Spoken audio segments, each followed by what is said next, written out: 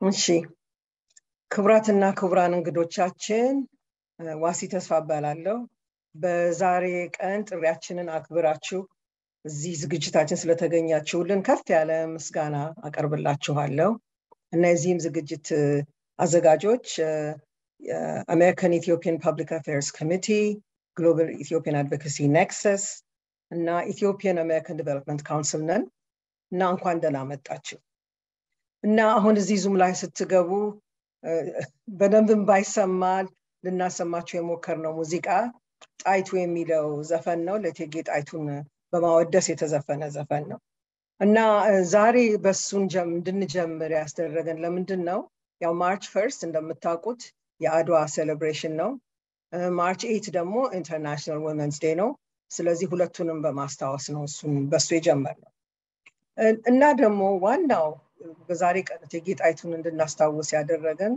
ከሚዬ ሚኒሊክ ጋር አብረው እንደምታውቁት የአድዋ እንትኖች ናቸው የአድዋ ዋና አሸናፊም ስለሆኑ እና አድዋን ዛሬ እንዳነሳ ሌላ ደግሞ ምክንያት የሆነው ምንድነው የአድዋ መጨረሻ እንትን the last straw that broke the camel's back ወይም the tipping point የነበረው በታሪክ እንደምታውቁት የውጫሌ ውል ነው የውጫሌ ትሪቲ ጣሊያን ኢትዮጵያን የቅኝ ግዛት ለማድረግ የሞከረበት ፕሮቴክቶሬት ብሎ ያመጣው ትሪቲ ነበር ታሪክ ታስታውሱ እንደሆነ እና ያንን በሱ እንደዛ ተርጉሞ ኢትዮጵያን ለመያዝ ሲሞክር የለም እኛ በዚህ አንቀበልም ብለው ወዲያ ብለው ያሉት ቴጌ ጣይቱ ናቸው ከዛ ታውቃላችሁ አድዋ ጦርነት ያው it's the rest is history እና እሱን አንዱ እንድናስታውሳውን ያደረገን ምንድነው ያሆኑ በኢትዮጵያ ላይ ያለው ውርጅብኝ በዌስተርን ዓለም መንግስታትና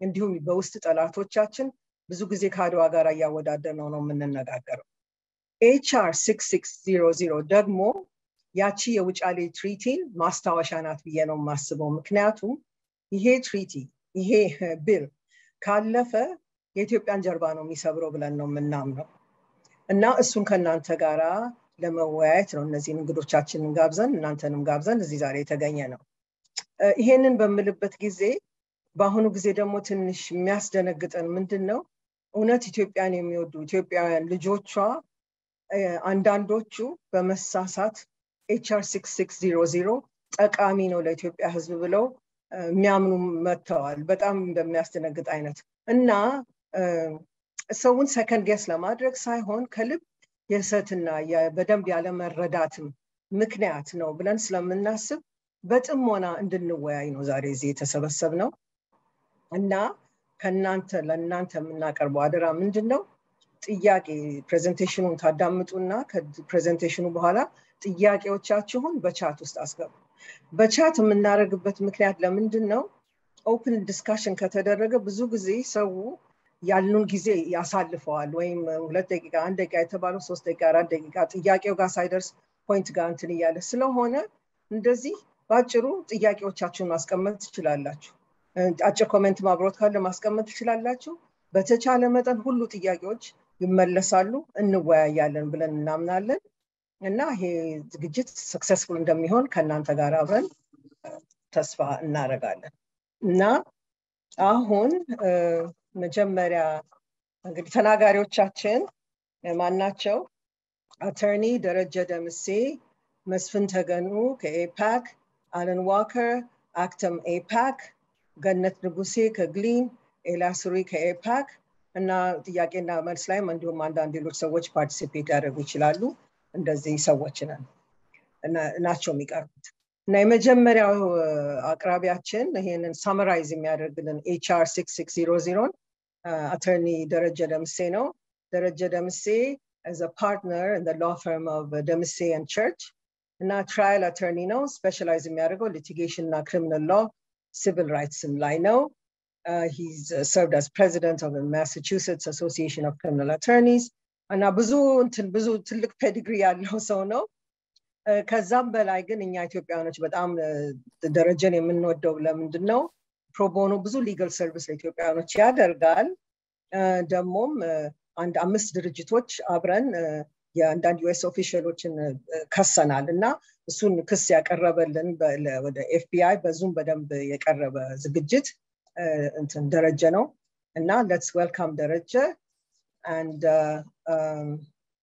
ከላይ I think pin ማድረግ ብንች I guess presentation እንትን አለው PowerPoint presentation አለው ከላይ እና ማነው ደረጀ I hope co-host አድርገዋል okay so let's start so welcome to those of you that speak English I hope you understand some Amharic the presentation is going to be in Amharic but Dereje has his PowerPoint in English so I hope you can follow it with that and there will be some bits and pieces in English but mostly it's going to be in Amharic because we do need to have this discussion because of the misunderstanding that some Ethiopians have over HR6600. Okay, Dereje, let's go. በጣም አመሰግናለሁ for those of you who speak only English. My PowerPoint is in English, so maybe you can follow along. The screen አሁን ሼር አድርጌያለሁ ይታያል? ይታያል። Okay, በጣም ጥሩ. So ብዙም እንትኑ ሳልገባ ቀጥታ ወደ ፕሬዘንቴሽኑ ልለፍ. በቅድሚያ ስለጋብዛችሁኝ አመሰግናለሁ። አጭር ጊዜ ውስጥ ነው ያዘጋጀሁት ፓወርፖይንቱን እና ምናልባት ብዙም ኤክስቴንሲቭ ላይሆን ይችላል በተሰጠኝ ሰዓት ለማቅረብ እንዲሆን ብዬ ነው። ሰዎች አድሚት እንዳደርጋቸው የሚጠይቋሉ so someone else will do that right okay all right so HR6600 በመጀመሪያ ነው ሳየው በጣም ካልም ሰው ነኝ ብዙ ጊዜ አሜሪካ እንዲነው ኮንስፒረሲ አለ ኢትዮጵያን ቴክ ኦቨር ለማድረግ የሚደረግ ኢምፔሪያሊዝም ጥረቶች አሉ ምናምን የሚሉትን የሚቀበል ሰው አይደለሁም እስከዛሬ ድረስ እንደውም ከአሜሪካ ጋር ኤንጌጅመንት ያስፈልጋል ከሚሉት ውስጥ ነበርኩ አሁንም በዛ አምናለሁ ግን ይሄን ህግ አይደለም ፕሮፖዛል ነው በማየው ጊዜ በጣም ያስደነገጠኝ ህግ ነው ለኔ በፕሮፖዛል ደረጃ because ካለፈና ህግ ከሆነ የሚያመጣው ጠንቅ በጣም ፋሪቺንግ ነው ከማንኛውም አገር ላይ ካለፉ ህጎች እንደውም በተለየ መልኩ ኢንትሩሲቭ ነው እና let's look at stated purpose ነው stated purpose ሲታይ ብዙ ጊዜ እዚህ ሀገር ህግ ሲጽፉ ፖዚቲቭ ነው አድርገው ነው እንትኑንም ታይትሉንም የሚጽፉት እና purpose ሲታይ ያው ጥሩ ነገር ይመስላል purpose የኢትዮጵያ ውስጥ ያለውን ሲቪል ወር ለማቆም ስቴብላይዝ አድርጎ ከዚህ በኋላ ምንም አይነት ጥቃት እንዳይደርስ ለማድረግ humanitarian gross human rights violation የፈጸሙ ግለሰቦችን ፓርቲዎችን በፍርድ ለማቅረብ እንዲሁም ደግሞ ሁሉንም ጨመረ ዳያሎግ እንዲካሄድ ለማድረግ ተብሎ ነው ተጻፈው ያንን ግን እንዴት ነው አኮምፕሊሽ የሚደረገው በሚባልበት ጊዜ ብዙ ጊዜ carrot and stick የሚባል ነገር አለ ጥሩ ነገር ይቀርብና ለሀገሩ ኢንሴንቲቮች ይሄንን እንድታደርጉ እነዚህ ኢንሴንቲቮችን ሰጣቸዋለን ካላደረጋችሁ ደግሞ እነዚህ ነገሮች ሜጀሮች እንወስዳለን የሚል አቀራረብ ነው ይሄኛው ግን ምንም ካረት የለው እንደውም ምንም ኮምፕሮማይዝ ነገሮችን የሉትም በመሃሉ በጣም ደግሞ የሚገርመው የኢትዮጵያን መንግስት ኮምፕሊትሊ ሳይድላይን የሚያደርግ ህግ ነው ፕሮፖዛል ነው በስትራቴጂ ደረጃ መጀመሪያ የሚያስቀምጠው ምንድነው የአሜሪካ ስቴት ዲፓርትመንት ከተለያዩ የስቴት ፌደራል ኤጀንሲ ከሚመለከታቸው ፌደራል ኤጀንሲዎች ጋር ያነዚህ እንግዲህ ትሬጀሪ ዲፓርትመንት ኦፍ ጀስቲስ እና ዲፓርትመንት ኦፍ ዲፌንስ ይጨምራል ኮኦርዲኔት አድርገው ኢትዮጵያ ውስጥ ያለውን ይሄ ህግ አኮምፕሊሽ ለማድረግ የሚፈልጋቸው ነገሮች እንዲያደርጉ ነው የስቴት ዲፓርትመንቱ ከነዚህ ጋር በተጨማሪ ከኢንተርናሽናል አክተሮች ጋር ከኤዩ ከአፍሪካን ዩኒየን ከተለያዩ ጋር ኤንጌጅ ያደርጋል ይላል በተረፈ ደግሞ ከኢትዮጵያ ካሉ ሲቪል ሶሳይቲዎች ጋር ኢንጌጅ ያደርጋል ይላል ከኢትዮጵያ መንግስት ጋር ግን ኢንጌጅ ያደርጋል አይደል እና ኢንጌጅ የሚያደርገው ከራሱ ከአሜሪካ እንትኖች ጋር ነው USAID እና የተለያዩ ፌደራል ኤጀንሲዎች ኢትዮጵያ ውስጥ ካሉ ሲቪል ሶሳይቲዎች ኢንተርናሽናል ኦርጋናይዜሽኖች እንደ ኬንያም ሌሎችንም ሀገሮች ይጨምራል የኢትዮጵያን መንግስት ግን አይጨምርም እና ኢትዮጵያ ውስጥ የሚካሄድ ነገር ኢትዮጵያን መንግስት ኢንጌጅ እንዲያደርግ ዳይሬክት የማያደርግ ህግ በጣም ይገርማል እና ይሄንን አድርጎ ፐርፐዙ ምንድነው የተለያዩ ኤሪያዎች ላይ ከፍተኛ ኢትዮጵያ ላይ ጫና ማምጣት ይሄ ጫና የሚመጣው ሲቪል ወሩ ቆሞ ሁማኒቴሪያን አክሰስ ተደርጎ እንደ ዓለምንም እንትን አንፌተር ቢሆነ ሁማኒቴሪያን እርዳታ ተደርጎ ናሽናል ዳያሎግ ተደርጎ ተጠያቂ ሰዎች ፍርድ ቤት እንዲቀርቡ ከሚለው ተነስቶ ነው ግን ያ እነዚህ ነገሮች የሚሆኑት አሜሪካ በፈለገው መልኩ ያውም ደግሞ የስቴት የአሜሪካ ኮንግረስ በፈለገው መልኩ ሪፖርት እየቀረበለት በእነዛ ሪፖርት መሰረት ያጸደቀ የሚሄድበት የ10 አመት ፕላን ያወጣው ህጉ እና እነዚህ ኤሪያዎች ምንድነው ጫና የሚደረግባቸው ኤሪያዎች አሁን ቅድም እንዳልኩት ስቲክስ ነው እንጂ ካሮት የለውም ብያለሁ እና ስቲኮቹ ምንድናቸው ኢትዮጵያ ውስጥ ሲቪል ወር እንዲቆም ቫዮለንስ እንዲቆም ሁማኒቴሪያን አክሰስ እና ሁማኒቴሪያን ኤድ እንደ ልብ እንዲደረግ human rights violation የፈጸሙ ሰዎች ለፍርድ እንዲቀርቡ ይልና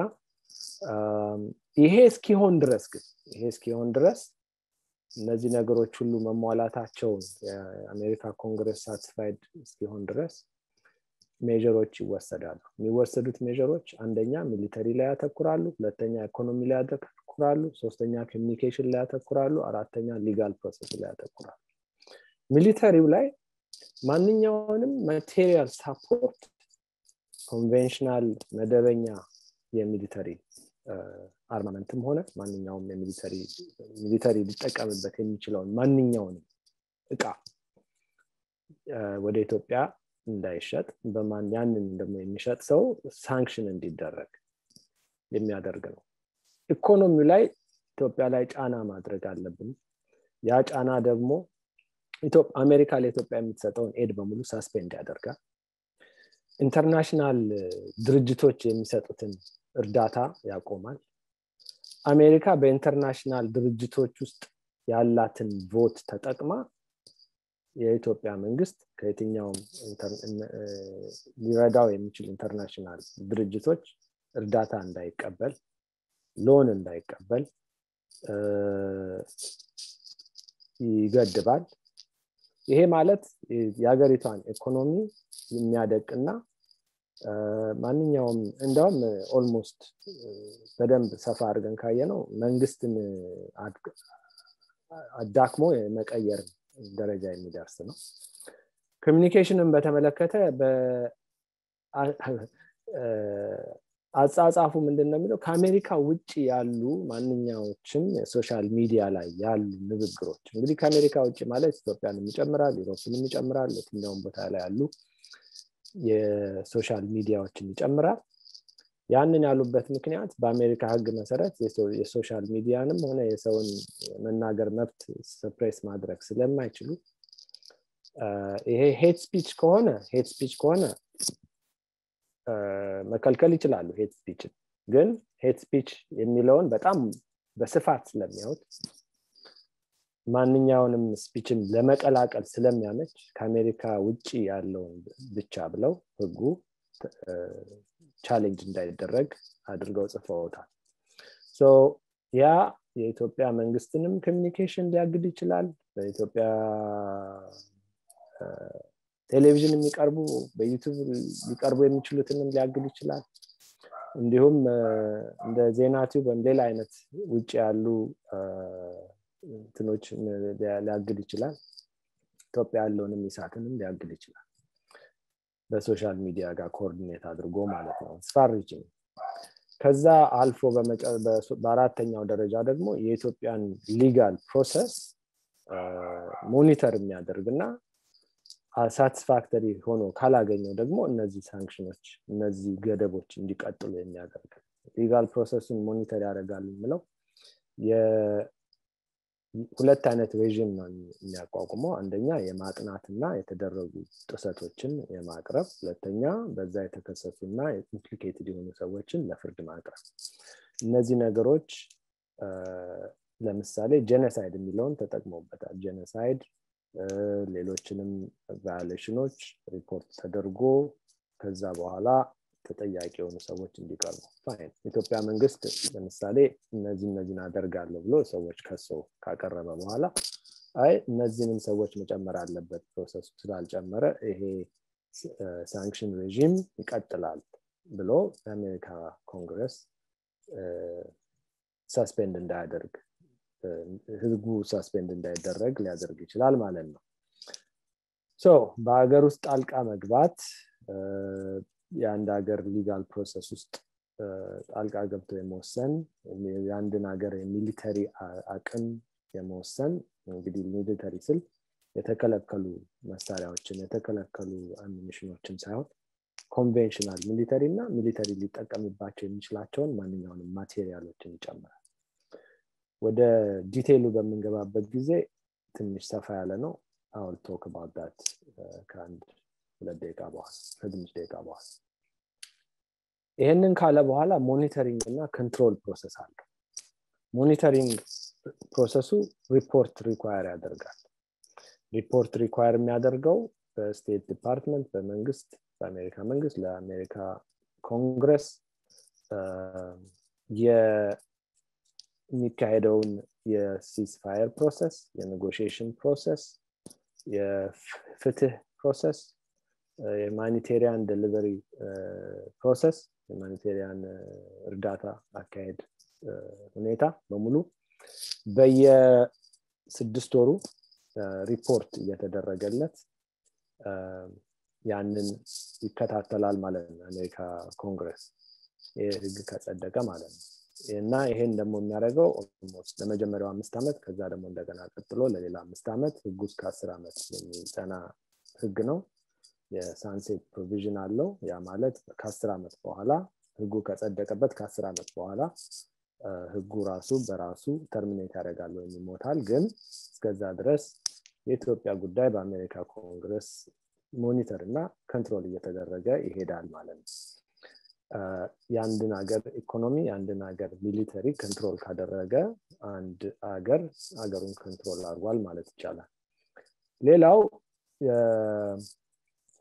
ለፕሬዚደንቱ ፓወር ይሰጠዋል ህጉን ሰስፔንድ ለማድረግ ፓወር የሚሰጠው ነገሮች እየተሻሻሉ ነው እነዚህ አራት የተባሉት ኤሪያዎች በሚፈለገው መልክ እየሄዱ ነው የሚለው ከተጣራ በኋላ ለተወሰነ ጊዜ ሰስፔንድ ተደርጎ አይ ደግሞ የኢትዮጵያ መንግስት ይሄን ብለነው ይሄን አልተቀበለም እዚህ ላይ እንዲያደርጓል ከተባለ ደግሞ እንደገና ሪኢምፖዝ ይደረጋል ማለት ነው ስለዚህ ሰስፔንድ ሪኢምፖዝ ኦልሞስት እንደ ቅጣትና እንትን እሱን የሚጠቀሙበት ማለት እየታዘዘ ከዛ በኋላ ጥሩ ሲሰራ የተወሰነ ነገር እየተሰጠው ትንሽ ያጠፋ እየተቀጣ አይነት ሲስተም ነው በተጨማሪ ሳንክሽኖች አሉ ሳንክሽን የሚያደርጉት ፎሬን ፐርሰን የሚሏቸው ላይ ነው እና ፎሬን ፐርሰን ማለት ዩኤስ ነዋሪ ያልሆነ የዩኤስ ሲቲዝን ያልሆነ ማለት ነው ዲፋይን ያደርገዋል ነገር ግን እነዚህ ሳንክሽን የሚደረጉ ሰዎች በሁለት መልክ ነው ሳንክሽን የሚደረጉት አንደኛ ሳንክሽን የሚደረጉት ለሳንክሽኑ እንዴት ሳንክሽን የሚደረጋሉ ከሚለው በፊት ማን ነው ሳንክሽን የሚደረገው የሚለውን ትንሽ እንነጋገር ማንኛውም የፎሬን ፐርሰን አሁን ህጉ ብዙ ነገሮችን ይጠቅሳል እኔ ማልጠቅሳቸው ለኛ ይጠቅማሉ ያልኩትን ነው ሃይላይት ማደርገው እንዳለ ህጉን ባነብላችሁ አይጠቅማቸውም ግን ዋናው ጎጂ ያልኳቸውን ነገሮች ያያዋቸው እና ከዛ ውስጥ ግሌሪንግ የሆኑ ፕሮብሌሞች አሉት አንደኛው ምንድነው የሚለው ማንኛውም የፎሬን ፐርሰን አሜሪካ ዜጋ ያልሆነ አሜሪካ ነዋሪ ያልሆነ ግሪን ካርድ ሆልደር ያልሆነ የሲስፋየርን ኤፈርት እና የኔጎሽየትድ ሴትልመንት ኤፈርት አንደርማይን ያደረገ ምን ማለት ነው አንደርማይን ያደረገ ማለት በንግግርም አንደርማይን ሊያደርግ ይችላል በድርጊትም አንደርማይን ሊያደርግ ይችላል በተለያየ መልኩ ያንን ጥረት አንደርማይን አድርጓል ሊባል ይችላል አንድ ሰው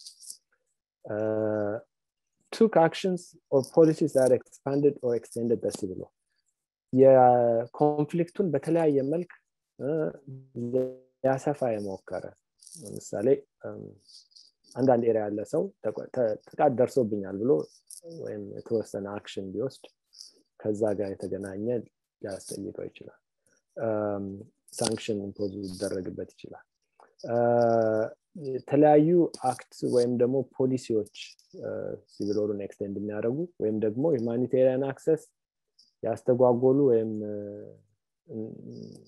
በስፋትና በአለምንም ችግር እንዳይተላለፍ አደረጉ ተብለው የተወነጀሉ ወይም ደግሞ የተፈረደባቸው ፍርድ ቤት መሄድ አስፈልገውም ይሄ ዲተርሚኔሽን ነው ያ ዲተርሚኔሽን ደግሞ በዲስክሬሽን ነው የሚደረገው ዲስክሬሽን ማለት ራሱ ስቴት ዲፓርትመንት በመሰለውና ባመነበት መልኩ የሚፈርደው ነው እና ይሄን ያደረገ ብሎ ካለ ስቴት ዲፓርትመንት ያንን ሰው ዴዚግኔት ያደርገዋል ያ ዴዚግኔት የሚደረገው ሰውዬ በሳንክሽን ሬጂም በሳንክሽን ፕሮሰስ ላይ አፒል ምናምን ፕሮሰስ የለም ሶ ያ ዴዚግኔት የተደረገው ሰው ሳንክሽን ይደረግበታል ማለት ነው ሌላው ሳንክሽን የሚደረግባቸው ሰዎች ማቴሪያል እርዳታ ያደረጉ ሲቪል ወሩ ላይ ማቴሪያሊ ኮንትሪቢዩት ያደረጉ ወይም ደግሞ የተለያየ እርዳታ ያደረጉ ማቴሪያል እርዳታ ማለት የንግግርም የእርዳታም የማበረታታትም ማቴሪያል መስጠትም ሊሆን ይችላል እና materially contributed to the civil war ሲባል እቃ ሰጠ ማለት ሳይሆን ያደረገው ድጋፍ የተወሰነ ማቴሪያሊቲ ያለው ማለት ነው እና ኢንካሬጅ ማድረግ ማበረታታት ራሱ ማቴሪያል ሰፖርት ሊሆን ይችላል ሌላው ለሲቪል ወር ውስጥ ለሚሳተፉ መደበኛ መሳሪያ መደበኛ የጦር መሳሪያ የሰጠ ማለት ነው ወይም ፋሲሊቴት ያደረገ ለምሳሌ አንድ ሀገር ለኢትዮጵያ የኮንቬንሽናል መሳሪያ ብትሸጥ ያን እዛው ውስጥ የተሳተፉ ግለሰቦች የውጭ ሀገር ነዋሪዎች በሙሉ ሳንክሽን ሊደረግባቸው ይችላል የመጨረሻውና በጣም የሚገርመው ደግሞ ማንኛውንም ቴክኒካል የፋይናንሻል ሪሶርስ አድቫይስ ቴክኒካል ትሬኒንግ ወይም ሰፕላይ ወይም ደግሞ ምርት እንዲሁም ሜንቴናንስ ጥገና ስፔር ፓርት ወይም ለአርም ለመሳሪያ የሚያስፈልጉ ነገሮችን በሙሉ የሰጠ ሳንክሽን ይደረግበታል እና እዚህ ላይ ዱዋል ዩዝ የሚባሉ አሉ ዱዋል ዩዝ ማለት እነሱን ይጨምራል እንደየ ኤክሰፕሽን ካልተሰጣቸው በአሜሪካ መንግስት ስለዚህ ሰፋ አርገን ካየነው ለምሳሌ የኢትዮጵያ አርሚ ትራኮችን ይጠቀማል ትራክ ዱዋል ዩዝ አለው ማለት ነው ትራክ ጎማ ይጠቀማል የትራክተሮች የትራኮች ስፔር ፓርት ይጠቀማል የተለያዩ ነገሮች ይጠቀማል በጣም ደግሞ ካሰፋ ነው ነዳጅም ሊጠቀም ይችላል እና ምኑን ከልክሎ ምኑን እንደሚፈቅድም ለማወቅ አስቸጋሪ ነው ምክንያቱም ይሄኛው መጨረሻ ላይ የተጨመሯት ማንኛውም ቴክኒካል ለሜንቴናንስም ለምንም ለስፔር ፓርትም የሚሆን ማንኛውንም ነገር የሰጠ የሚለው በጣም ሰፊ ነው እና ኢኮኖሚውን የሚያደቅ አንድ እንትን ነው ምክንያቱም ይሄንን ህግ ያዩ ሰዎች የተለያየ ንግድ ውስጥ ያሉ የተለያየ ፖዚሽን ላይ ያሉ የተለያየ ሀገር ሰዎች ከኢትዮጵያ ጋር ማንኛውንም አይነት ንግድ ውስጥ ለመግባት ትንሽ ፍራቻ ይደርስባቸዋል ማለት ነው ሌላው ምን አይነት ነው ሳንክሽኖች ሆኖ አንደኛው ሳንክሽን ቪዛ የተሰጣቸውን ቪዛቸውን ሪቮክ ማድረግ መሰረዝ ቪዛ ያልተሰጣቸው ቪዛ እንዳይሰጣቸው ማድረግ አሜሪካ መግባት እንዳይችሉ ማለት ሁለተኛው አሜሪካ ውስጥ ያላቸው ንብረት በሙሉ መያዝ በሌላ ሰው ደግሞ ያስቀመጡትን ንብረት ካለ ያንንም ሰው በዛ ሰው በሶስተኛ ሰው ያለውን ንብረት መያዝ በአሜሪካ ኢንስቲትዩሽኖች ወይም በአሜሪካ የፋይናንሻል ኢንስቲትዩሽኖች የሚያልፍ ንብረት ካላቸው እሱንም መያዝ ስለዚህ ብዙ ለመንግስት ጋር ከመንግስት ጋር መስራት የሚፈልጉ ድርጅቶች ከተለያዩ ባንኮች ጋር የሚጠቀሙ ድርጅቶች ናቸው እነዚህ ባንኮች ደግሞ በአሜሪካ ባንኪንግ ሲስተም ውስጥ ያሉ ናቸው ስለዚህ ያለው የሚደርስበት ሪች በጣም ሰፊ ነው ቅድም እንዳልኩት የሪፖርቲንግ ሪኳየርመንት አለው ሁለት አይነት ነው ሪፖርቲንግ ሪኳየርመንቱ አንደኛው የስትራቴጂ ብሎ ያወጣውን የአሜሪካ መንግስት ስቴት ዲፓርትመንት በኩል ከተለያዩ ኤጀንሲዎቹ ጋር ከኢትዮጵያን የሚመለከቱ የተለያዩ ድርጅቶችን አገሮችን ጋር ኮኦርዲኔት የማድረግ ኢትዮጵያ መንግስት ላይ ፕሬሸር የማድረግ የፒስ ፕሮሰስ እንዲኖር የማድረግ የናሽናል ዳያሎግ እንዲኖር የማድረግ ስትራቴጂ ኢምፕሊመንት እንዲደረግ ህጉ ከወጣ በ6 ወር ውስጥ ሪፖርት እንዲቀርብ ያዛል ለኮንግረስ ከዛ በኋላ ደግሞ በየ6 ወሩ የተለየ ሌላ ደግሞ የፕሮግረስ ሪፖርት ለኮንግረስ መቅረብ አለበት ያ ለ5 አመት ከዛ ደግሞ ወደ ሌላ 5 አመት ይቀጥላል ያ ፕሮግረስ ሪፖርት ምን አይነት ሲስፋየር ተደርጓል ማጠፋ ማላጠፋ ማን በጥሩ ሁኔታ እየተሳተፈ ነው ማን ያንን ለማስተጓጎል እየሞከረ ነው የተከሰሱ ሰዎች ለማን ናቸው የቀረቡ ነው ወይ ለፍርድ ቤት ይሄ ሁሉ በሪፖርት የሚቀርብ ነው ለኮንግረስ ማለት ነው እና በእነዚህ ሬጂሞች አሰራር የኢትዮጵያ ኢኮኖሚ ሚሊተሪ የፍርድ ሁኔታ በሙሉ በአሜሪካ መንግስት የበላይ ሞኒተርና ኮንትሮል ተደርጎ ለሚቀጥለው 10 አመት እንዲቀጥል የሚያዘጋጅ በእኔ አመለካከት ኢንፋክት የዩናይትድ ኔሽን ቻርተር ጭምር የሚጥስ ማንኛውም ሀገር በሌላው ሀገር ገብቶ የሀገር ውስጥ ፕሮሰስ ውስጥ ገብቶ ኢንተርፊር አድርጎ ያንን ሀገር በሌላ ሀገር ተጽዕኖ ስር እንዲኖር የማድረግ መብት የለውም የዩናይትድ ኔሽን ቻርተር ራሱ ያንን የሚቃወም ነው አሁን በዚህ አይነት ሁኔታ ኢትዮጵያ በአሜሪካ ኮንግረስ ሞኒተሪንግ እና ቁጥጥር ስር እንድትወድቅ ከተደረገ በእኔ አመለካከት የዩኤን ቻርተሩን ራሱ የሚጥስ ይመስለኛል እና ህጉን በተለየ መልኩ አታክ ማድረግ ያስፈልጋል የኢትዮጵያ መንግስት የተለያዩ ሜጀሮችን ወስዷል እየወሰደም ነው 2 ጊዜ ሲስፋየር አድርጓል 2 ጊዜ ሲስፋየር ጠርቶ ቫዮሌት ተደርጓል ሲስፋየሩ በጣም ደግሞ የሚገርመው እዚህ ህግ ላይ የተጠቀሱ ነገሮች አሉ አንድ ቦታ ላይ ብቻ ቲፒኤልኤፍ አንድ 2 ቦታ ላይ ተጠቅሷል በተረፈ የሚያተኩረው ጥፋት ይሄንን ካላደረጉ የሚለው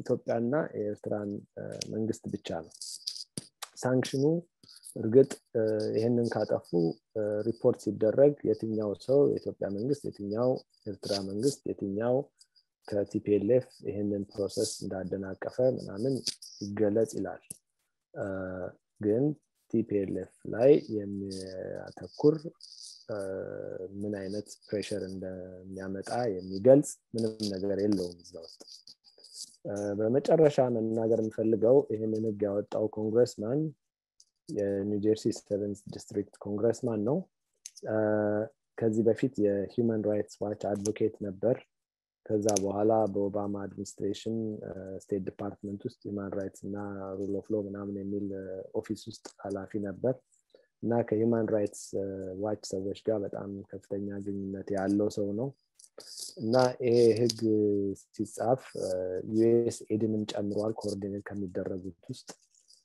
ጠቅላላ በዩኤስ ኤድ የሚደረገውን በሙሉ ሳስፔንድ የሚያደርግ ነው እና በጣም ብዙ ኮኦርዲኔሽን ያለው ህግ ይመስለኛል ከተለያዩ ሰዎች ከምናቃቸው እንደ የዩኤስኤድ ኃላፊዋ የሂውማን ራይትስ ዋች ሰዎች ጋር ሆኖ ወጣ ይመስለኛል እና በአሁን ባለው ሁኔታ ህጉ ከፎሬን ሪሌሽንስ ኮሚቴ ውስጥ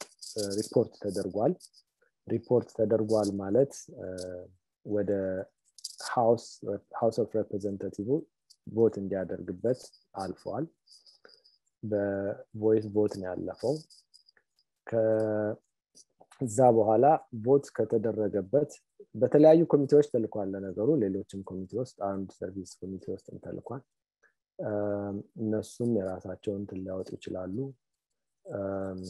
እና ካለፈ በኋላ ወደ ሴኔት ይሄዳል ሴኔት ደግሞ ኮሚቴ ይላካል የሴኔት ኮሚቴ ካሳለፈው በኋላ ሴኔቱ እንደገና ቮት ያደርጋል ከዛ ሁለቱ ቮት ካደረጉ በኋላ ኮንፈረንስ ኮሚቴ ይላካል ኮንፈረንስ ኮሚቴ በሴኔት እና በሃውስ መካከል ልዩነት ካለ ባለፉት ህጎች አሜንድ ስለሚደረግ ህጉ እንዳለ ሁሉ ጊዜ አይጸድቅም እነሱን አጣጥሞ ከዛ በኋላ ወደ ፕሬዚዳንት ይልካል ማለት ነው ለሲግኔቸር ስለዚህ የተለያዩ ስቴፖች አሉ አሁን መደረግ ያለበት የሚመስለኝ አንደኛ ፎሬን ኮሚቴ ውስጥ ያሉ ሰዎች አሉ ነገር ግን ሌሎች ኮሚቴዎችም አሉ ይሄን ህግ ያዩ አሉ እነሱንም ማነጋገር ያስፈልጋል ሴኔት ውስጥ ያሉ ሰዎችን ማነጋገር ያስፈልጋል የሃውስ ሊደርሺፕ ይሄንን ለቮት እንዳያቀርቡት ፕሬሸር ማድረግ ያስፈልጋል እንደገና ይሄ ሰውዬ ኖቬምበር ላይ ምርጫ ላይ ይቀርባል ያን ጊዜ በጣም በተጠናከረ መልኩ ይሄን በማድረጉ ዲሳቲስፋይድ እንደሆኑ ኢትዮጵያኖች እና የሚመጣውን እሱን ተቃዋሚ ዴሞክራትም ብንሆን ድምጻችንን ማሰማት ያስፈልጋል ያስባለሁ እና እንግዲህ የኢትዮጵያ ሎቢ ግሩፕ አለ እና ከነሱ ጋር ኮኦርዲኔት አድርገን ድምጻችንን ማሰማት የሁላችንም ኃላፊነት ነው እና ስላዳመጣችሁኝ አመሰግናለሁ በዚህ ላይ አጠቃልላለሁ ንግግሬ Thank you Attorney Dereje በጣም እናመሰግናለን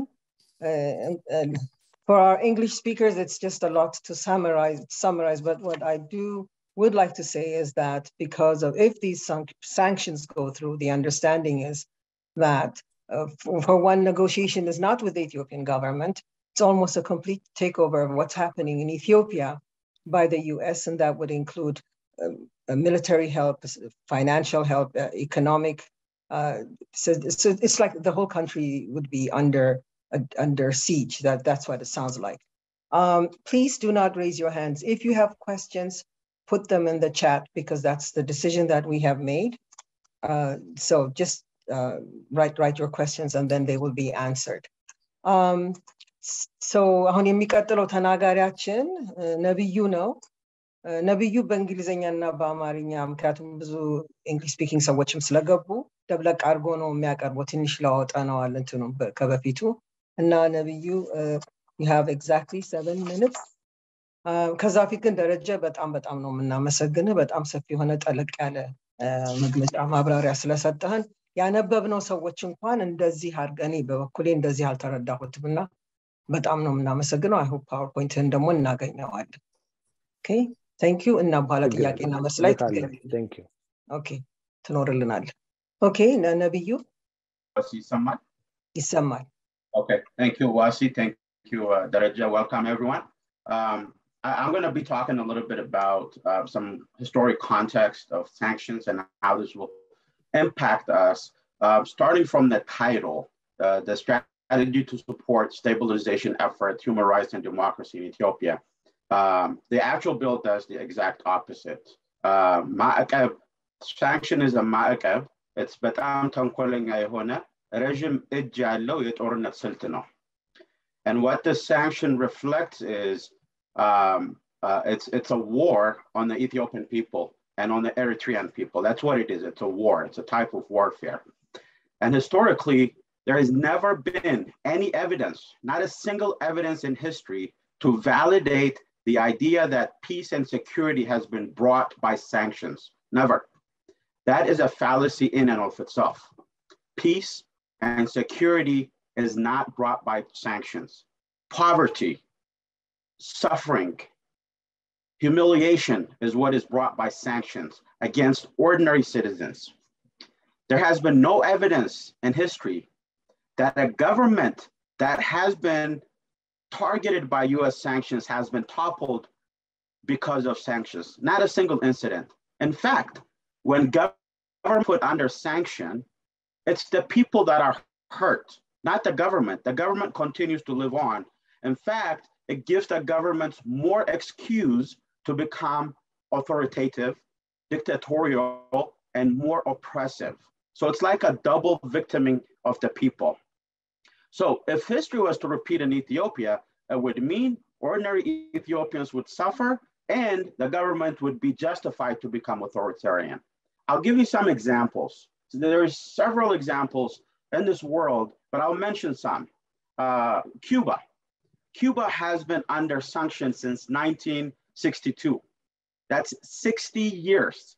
And the purpose of that sanction is to bring democracy to Cuba, right? And to topple the Cuban government, the Castros and the Cuban government. 60 years on, the government is still stronger than ever, right? Nothing has happened to them. They keep going, living and living, but the people of Cuba has been isolated, has been impoverished, and are suffering. I'll take you to North Korea. North Korea has been under sanctions since 1950, 72 years. Did anything happen to the government of North Korea? No, nothing. They're still there, developing nuclear weapons, doing whatever they want, but the people of North Korea are suffering from the sanctions. They don't even have enough food to eat 3 times a day. So this sanction did not help or hurt the Korean government, it hurt the Korean people. Let's go to Iran. Iran has been under sanctions since 1979, 43 years. Did anything happen to the Iranian government? Nothing. They're still living their best life, but the people of Iran cannot even get medicine. And this is a rich country, but the people are suffering. Too far. Let's just go stay in the Horn of Africa. Look at Eritrea. 2 decades of sanctions to take down President Isaias Afwerki. Did the sanctions take down Isaias Afwerki? No, he's stronger than ever. In fact, expanding his influence over Africa. But those sanctions hurt the Eritrean people, the ordinary citizens. My brothers and sisters, this is exactly what's going to happen to Ethiopia. If anyone is out there supporting this bill because they have grievances with the Ethiopian government, and you think it's going to hurt the Ethiopian government, you are participating in an effort to hurt your own family, your own relatives, our own people, because that's exactly what sanctions do. And history is not going to change for Ethiopia. History is going to repeat itself. And in the case of Ethiopia, especially in Ethiopia, you're already dealing with an economically strained, war-torn country. Imposing economic sanctions, imposing an economic embargo, preventing access to loans, development assistance, financial interest, restricting or refraining the nation from security assistance. Who is that going to hurt? Let's be real about this. All right. And there's one more other point that I want to make before I end is look deep into this sanction, and our brother attorney Dereje has done a great job, and I'm not an attorney. But if you read carefully, this bill is only concerned about one part of Ethiopia, Tigray. The word Amhara is not even mentioned on this bill. The word Afar is not even mentioned on this bill. But yet, right now, there is an immense amount of atrocity happening to the Afar people. They're getting slaughtered. This bill does not even care, does not even acknowledge the Afar people. The Amhara people are getting slaughtered in Oromia and Benshangul for months. This bill does not even acknowledge that, let alone trying to protect the people of Amhara or the people of Afar. So if you think this bill is going to help the ordinary people, you are mistaken. In fact, read the bill. It states the civil war in Tigray and other conflicts in Ethiopia. The situation in Tigray is described as a civil war. Everywhere else is bundled up together as conflict. Why is it a civil war in Tigray, but what's happening in Oromia is just a conflict? What's happening in Afar is just a conflict? What's happening in Amhara is just a conflict? It's because they're protecting the TPLF. It's because they classify the situation in Tigray. Now, mind you, there has not been any conflict, active conflict in Tigray since July, right? June, July. Where is the war right now in Afar? Where is the war right now in Amhara? If this bill really wanted to bring about peace and stability in Ethiopia, why is the active conflict in Afar ignored? Why is the active conflict in Amhara ignored by this bill? Why is the ethnic cleansing of the Amhara people in Western Oromia and Benishangul ignored by this bill? It's because the intention of this bill is not to help the people. The intention of this bill is to help the TPLF. It is the same selective outrage we've witnessed in the Biden administration and US lawmakers and the media, the Western media over the past year. The typical divide and conquer. The obsession was just one area of Ethiopia, Tigray, you know, and we care about our brothers and sisters in Tigray. We all want to revitalize Tigray and uplift our Tigrayan brothers and defeat the TPLF. But that does not mean that you ignore everybody else. And that's what this bill does. So I'm pleading with you, with all our brothers and sisters in Ethiopia and Eritrea, the people of Afar, the people of Amhara, the people of Oromia, the people of Tigray, to stand together, because you are the one that's going to get hurt. Your mothers, your fathers, your sisters, your brothers back home are the ones that are going to get hurt. Not the Ethiopian government, not the Prosperity Party, not the TPLF, not the OLF, whoever you mentioned, not going to get hurt. The only people are going to get hurt, ordinary people, ordinary Ethiopians, ordinary Eritreans. So please, I beg you, this is the time to unite. Whatever other grievances we may have, this is the time to unite and to say no to the US Congress, to say no more to this kind of sanctions on Ethiopia, to say no more to this kind of sanctions on Eritrea.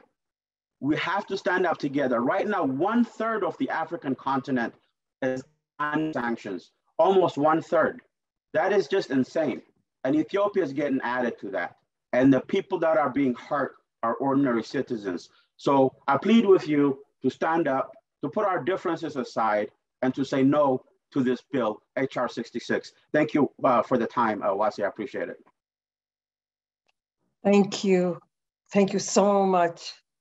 Nebiiyu, you did it again is all I can say. I mean, you really broke it down for us, and there's no need to summarize or anything. I'm sure everybody in this group understood what your message is.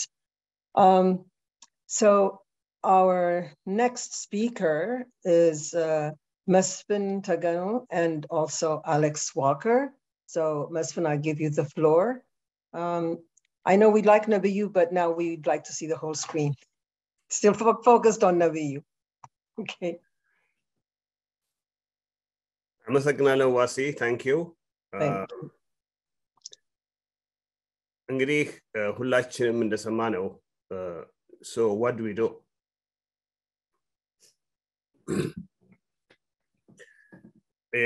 ይሄ ሁኔታ ከመጀመሩ በፊት ተስፋ ያደረግነው ብዙ ጠንካራ የሎቢ አክቲቪቲ ላያስፈልግ ይችላል ምክንያቱም ትራንዚሽን እያደረግን ነው ብለን አስበን ነበር ግን ያንን ሐሳብ አስበን ሳንጨርሰው 6660 አመጡና የለም not too late not too soon ችግራችሁ እንደዚሁ ሜል እንዳይመስላችሁ ነው የሚሉን ሰዎች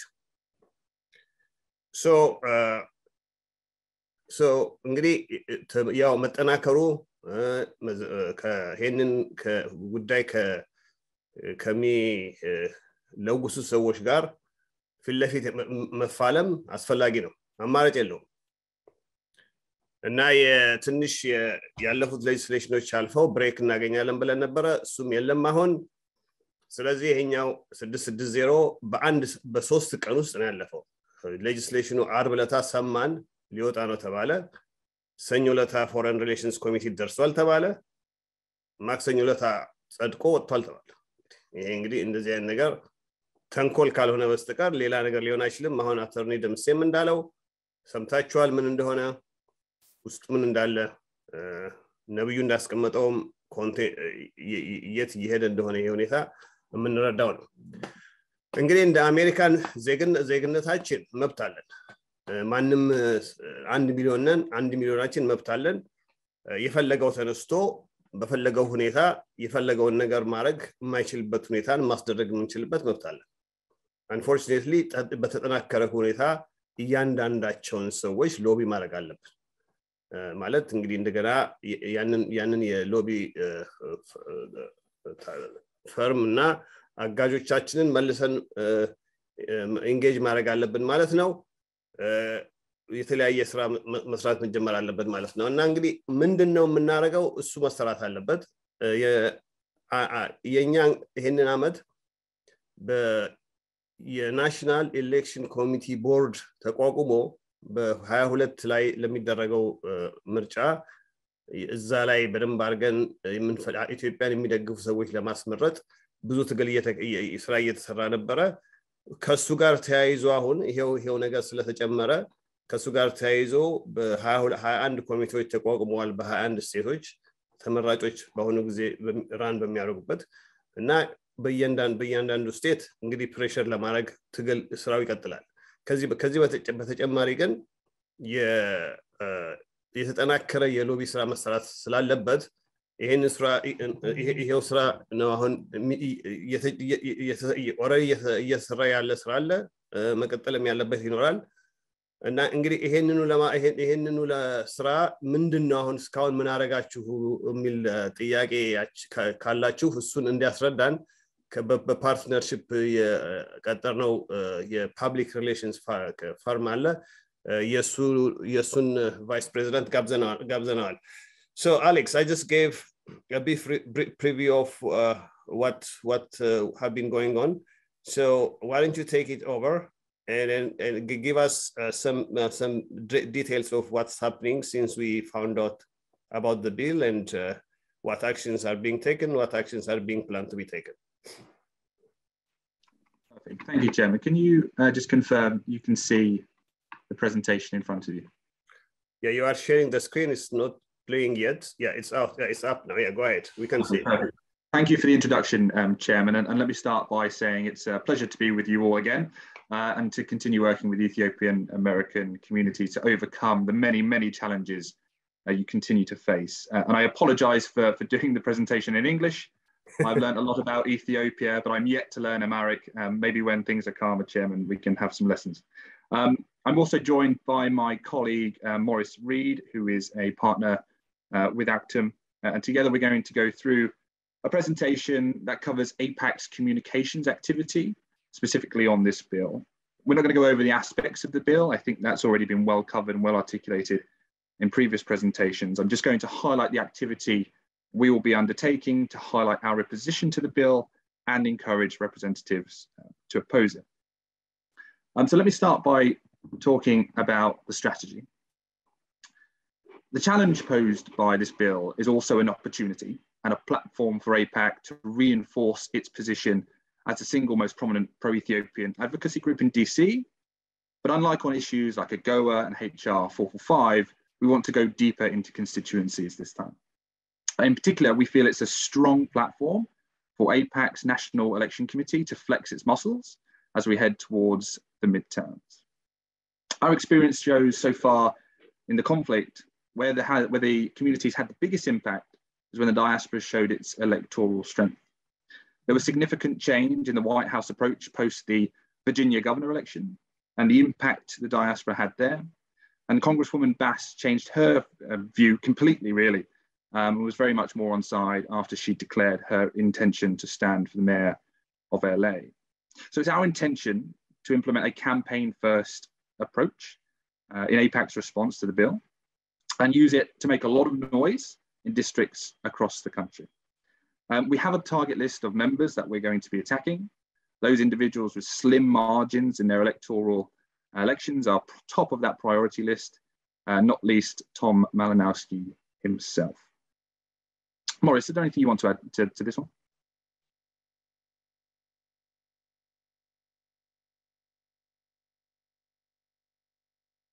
I will take that as moving on to the next slide. So just to talk now about tactics. So how are we actually going to take this campaign first strategy and make it a reality? And I think for us and for AEPAC and for the whole community, we need to think creatively and we need to be loud and aggressive in what we do. The representatives who are supporting this bill did not give the community the courtesy of the engagement before they proposed it. Therefore, there is no responsibility for us to give them the courtesy of being quietly constructive. We are working with AEPAC to execute ideas that will gain the attention of members of Congress we're targeting, as well as national and local media. Some of the ideas we're implementing and considering are in front of you. And just to give a little bit more flavor to that, for example, on the protests, we have the first one sorted for Tom Malinowski's office, which is now confirmed for the 3rd of March. Likewise, we're looking at rallies and marches across the country. And one of the more louder ideas we want to implement or are looking at costings is such as an airplane banner over a district in a prominent populated area, perhaps even during a protest. Similarly, we're looking at a billboard truck that could be parked outside offices with a very clear message. And newspaper advertisement. This is something quite traditional, but can also be very creative. And we're looking at some advertorial opportunities within Beltway media. And finally, international thought leadership is something we need to be plugging into. And we're looking at a panel event with senior politicians, both here in the US and in Europe, to discuss how the West needs to change tack, highlighting this bill as a critical issue. I'm just going to stop there. I think, Chairman, if whoever is going to leading the call, if they could unmute Maurice so he could share his thoughts, that would be appreciated. Yeah. Yeah. So guys. Yeah. Awesome. I'm all set now. If you can flip the slide. Yeah. Go ahead, Maurice. We can just flip the slide. I just want to just put a finer point on this opportunity that we have right now. It's certainly a challenge, but we need to really focus on this as an opportunity. And we want to increase the pressure on these members. One of the things that Alex said that I really want to underscore is that they never give us the courtesy of coming to us first. I know that the community prefers to be more courteous and to outreach to these guys, but this is not a situation where we need to be courteous. We need to be loud, we need to be vocal, and we need to be relentless in our approach. That's the only way that we need to do this. We need to scare these Democrats and let them know that if they're on the wrong side of history, there's a price to pay at the polls. We were effective in Virginia. Maybe some of you guys saw the media stories that came out of that. This is exactly what we want to do in all these districts where members are on the wrong side of this issue. So I really want to put a finer point on that now is the time to be aggressive in their face and make sure they understand that the community is against any of these type of sanctions on Ethiopia. Can we flip the slides? Yeah, can you see media in front of you there, Maurice? Yeah. Yeah, your slide is just on the slide, in the first slide. You are on the same slide. You have gone through it. It doesn't matter, but the slides. No. Okay, let's go to slide 3. Yeah, I think you're looking for this one, Maurice. Yeah, go ahead, Alex. Thank you. Okay, so we talked a little bit about some of the PR tactics we're going to be using, but that doesn't take away from our work on the media front. We are engaged in a very aggressive media campaign and have been for many months. In fact, I think it's probably one of the most successful areas of AEPAC's activity. This is one of those times where we have to use every relationship we have built, pitch stories, op-eds, interviews, etc., regularly. So far, we've already secured good coverage on the back of the first press release issued following the publication of HR6600. American, African, and international outlets covered it. There will be more interest, particularly when the bill gets to the floor and we need to leverage those opportunities. We're also using every opportunity to link stories out of Ethiopia to the bill. For example, last week, the Amnesty International story, which documented TPLF atrocities, we issued a statement referring to the bill, so bringing everything back to our opposition to the bill. And finally, going back to exactly what Morris said and our localized strategy, we want to get in the face of these local representatives. We're going to do that through the local press. And this week, for example, we'll be issuing a media advisory to local New Jersey press ahead of the protest outside Malinowski's office. And we'll be trying to get journalists there, trying to get them to interview and cover the protest that is going to happen. So that's our approach. We're going national and we're going local. We're going to be very loud about it. Thank you. Thank you, Alex. All right, Wassy. Yeah, thank you. So I'm sorry, the slide, could you take the slide down now? The slide did not work for us because we had not flipped it, okay? So now I think I will let Gennet go first because she's still talking about activities and things we're doing. And after Gennet, we will bring on the American Afar community. I think that's better for how we were doing the presentation. So Gennet would be speaking to us, Gennet from GLEAN, my colleague, will be speaking to us about the voter voice campaign. Gennet? Okay, thank you, Wassy. እንደምን ዋላችሁ የረፍት ጊዜያችሁን የግል ስራችሁን ትታችሁ ግማሾቻችሁ የሀገር ጉዳይ ያገባናል ብላችሁ እዚህ ስለተገኛችሁ በአስተባባሪዎቹ ስም ምስጋና አቀርባለሁ። I'm sorry, I was not prepared to speak in English, so I'm going to go ahead and speak in Amharic, Wassy. Okay. እዚህም የተሰበሰብንበት ምክንያት አገራችን ኢትዮጵያ ላይ የባይደን አድሚኒስትሬሽን እና ኮንግረስ የሚያደርገውን ጫና ለማስቆም ምን ማድረግ እንዳለብን ለመወያየት ነው። ከኔ በፊት አቶ ደረጀና ነብዩም እንደተናገሩት እንግዲህ HR 6600 አደገኛ ቢል ነው ከኢትዮጵያን ላይ ብቻ ሳይሆን እዚህም ለምንገኘው ኢትዮጵያኖች ምን አይነት ችግር እንደሚገጥመን ተገንዝበናል። ይሄንን ቢል ማስቆም የእያንዳንዳችን ኢትዮጵያዊ ወይም ደግሞ የኢትዮጵያ ትውልዶች ግዴታ ነው ብዬ አምናለሁ። ዝም ብለን መቀመጥ አንችልም። ለጊዜው አሁን ተወካዮቻችንን ከመደወልና ከማግኘት ሰልፍም ሜንሽን አድርጓል አሁን አሌክስ ቮተር ቮይስ ካምፔንን ጀምረናል ዋሲ ሜንሽን እንዳደረገችው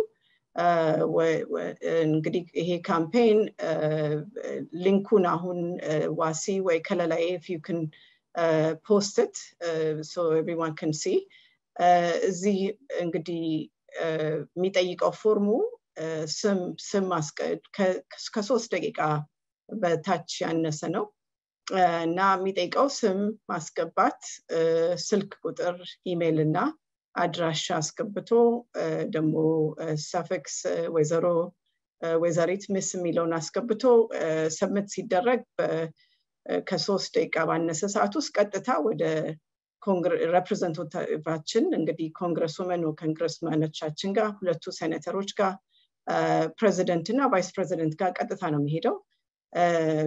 አሁን currently ሌሎችም ካምፔኖች እየተደረገ ነው ይሄን 6600 HR ቢልን ለማስቆም 1-2 ፔቲሽኖችም አሉ ሁሉም ጠቃሚ ናቸው ኢንካሬጅ እናደርጋለን ሁሉም ለአንድ ጎል ስለሆነ በጣም ማድረግ ያለብን ነው ግን ቮተር ቮይስ ስፔሲፊክሊ ማንሳት የምፈልገው ቀጥታ እነዚህ ሪፕሬዘንታቲቮቻችን ጋር ዳይሬክትሊ ነው የሚሄደው እነዚህ ሰዎች እንግዲህ ቮት የሚያደርጉበት ነው አሁን ከፎሬን አፌር ኮሚቴው አልፎ ለሆል ኮንግረስ ጋር ሊቀርብ ነው ከዛ ደግሞ ኮንግረስን ካለፈ ወደ ሴኔቱ ነው የሚሄደው እና ይሄን እንግዲህ በየሞላን በላክንላቸው ጊዜ ቁጥሩ እየበዛ ሲሄድ አሁን I believe 2 days ago ያየሁት 10600 ያህል ደርሷል የብዙ ሰው መቃወም ሲያዩ ይሄንን HR 6600 ቮት እንዳያረጉ ጫና ይፈጥርባቸዋል እንግዲህ ሪፕሬዘንታቲቮቹ ላይ as a constituent ደግሞ በጣም emphasize ማድረግ ያለብን do not take your rights for granted ትልቅ ፓወር አለን እና ድምጻችንን ማሰማት አለብን እባካችሁ እኔ that's all I want to say አደራምለው እንደራሳችሁ ሪስፖንሲቢሊቲ ወስዳችሁ ለምታቁት በሞላ ለዘመዶቻችሁ ለጓደኞቻችሁ እያስተላለፋችሁ ተባበሩን እዚህ ሆነ እንግዲህ መታገል አለብን ለማለት ነው ይሄን ጊዜ ስለሰጠኝ አመሰግናለሁ thank you Wassy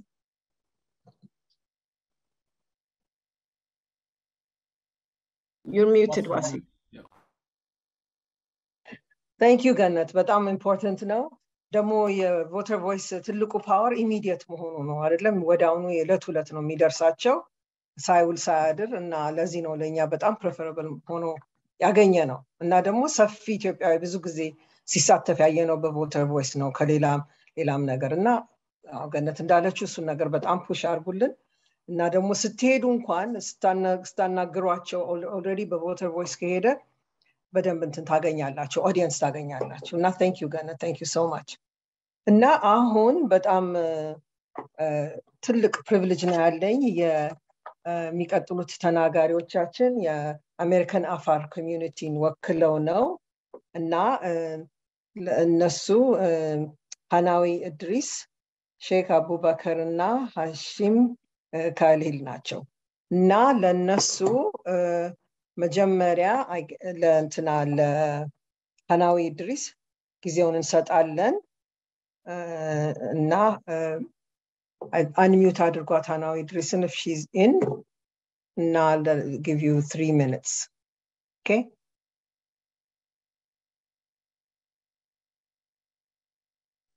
ገብታለች አይደለም ሃናዊ እድሪስ አዎ ገብቻለሁ ሰላም ጤና ይስጥልኝ ያ እኔም በአማርኛ ነው ማወራው ማስተላለፍ የምፈልገው መልእክትና ነበረኝ ማለት የምፈልገው አሁን እንዴት ነው እናንተ ከኛ ጋር አብራችሁ በምን አይነት መንገድ ነው ከጎናችን ልትሆኑ ከጎናችን የወገንተኝነት እርዳታ ልታረጉ የምትችሉት አብረን መስራት የምንችል ይመስለኛል because አንድ አይነት ህመም ስላለን እና በዚህ ሰዓት አፋር ምን አይነት ሁኔታ ላይ እንዳለ ሁላችንም የምናቀው ነገር ነው እና ይሄንን ደግሞ በብዙ መንገድ አፋር አሁን በዛ በኩልም ወደ አዲስ አበባ ለመሄድ እንኳን በጣም የሚያስቸግር ሁኔታ ላይ ነው ያሉት በዚህ በኩል ደግሞ በቲፒኤልኤፍ በሁለት እንትን መሃል ነው ያለነው እና በጣም ትልቅ ችግር ላይ ነው ያለነው እኛ ጋር በምን አይነት ሁኔታ ነው ከኛ ጎን መሆን የሚችሉት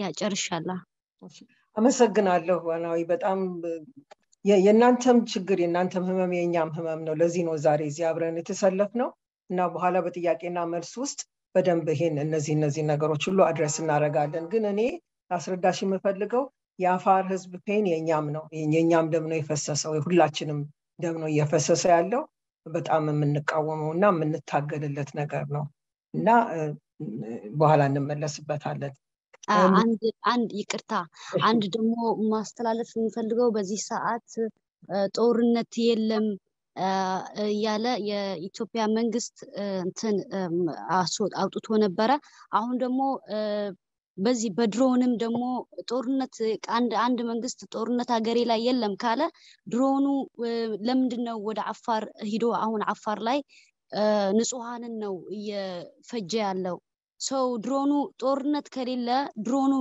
ለምንድነው ተልኮ እዛ ጋር ንጹሃኖችን እየጨፈጨፈ ያለው ኦኬ እንግዲህ ይሄ ጥያቄ በእውነቱ እንደዚህ ኢትዮጵያ መንግስት ካደረገ ለኢትዮጵያ መንግስት ነው በጣም የሚወገዝ ስራ ነው አፋር ህዝብ ላይ ኢትዮጵያ መንግስት ድሮን ከጣለ እኛ ግን እንድትረጂ የምንፈልገው እዚህ ያለ ነው የኢትዮጵያ መንግስት ወኪል ሳንሆን ለኢትዮጵያ ነው የቆም ነው እና ኢትዮጵያን የሚደግፍ መንግስት ካለ እንደግፋለን ኢትዮጵያን የሚቃወም እንቃወማለን እንደዛ ነው የኛ አቋም በአጠቃላይ ላስረዳሽ የምፈልገው እና እንዳልኩት ጥያቄና መልስ አሁን እንዳይሆን በኋላ እንሄድበት ወደ ጥያቄና መልስ ውስጥ ኦኬ እሺ አመሰግናለሁ አሁን የሚቀጥለው ሼክ አቡበከር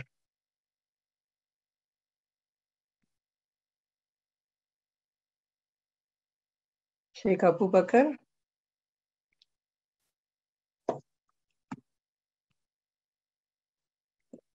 የለም ከለላይ I'm not seeing it. Okay, እንግዲያውስ ሐሺም ካሊልን አስገባ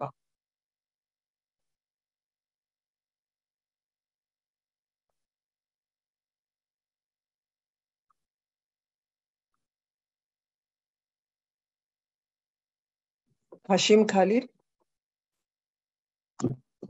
አይገባ መስሎኝ ነበር Dem Idris አለች ሃናዊ Idris ተናገረች አሁን ሃናዊ Idris ነች የተናገረች Okay, I'm sorry. HASHIM ይሆን ስፔል የሚደረገው yes እንደሱ ሰው አልገባም የለም Okay እንግዲህ ካልገቡ yes ማን ነው የሚናገር Elias probably ሌላ ዩዘር አይዲ ከሆነ ሁሴን አፋር እጁን ያወጥቷል probably እስቲ አንሚዩት አድርግልኝ HIN is me I believe Ali Shaheen Go ahead Yeah, go ahead. It's Hussein. Yeah, go ahead, please. Go ahead. I would like to thank AEPAC committee for organizing this meeting. And I believe that was going on with HR6600. I think is all concern the entire German community. And as well, I believe we have to do the include our African brother and sister in this bill.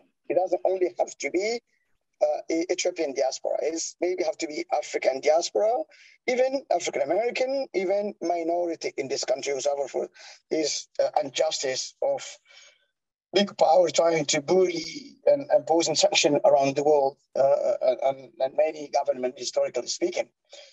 And more importantly, Afar community diaspora, we are ready to work closely with our other Ethiopian brothers and sisters and lobby and advocate our congressmen and senators. And this bill really involves the Afar and region and Amharic region living at the border, like been said before me. This bill only supports TPLF, especially when they talk about obstruction, delays, and delivery of humanitarian assistance. They're talking about the corridor road through Sardo to Mekelle.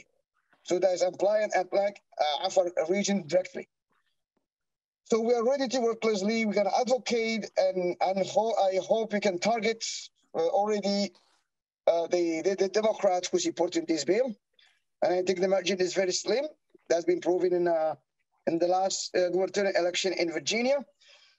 But also I like to call on my Ethiopian brothers and sisters a specific problem we're dealing with, even though it's not related to HR6600.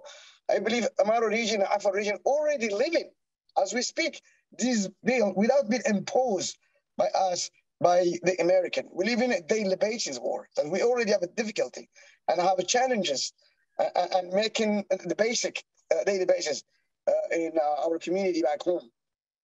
But we have another issue that only affect directly Afar that we'd like to Ethiopian diaspora help us to advocate our own government back home is the corridor. The war started in 2018 and supported by Djibouti government, the Somaliland government, and the Somali region government, Mustafa Akjar.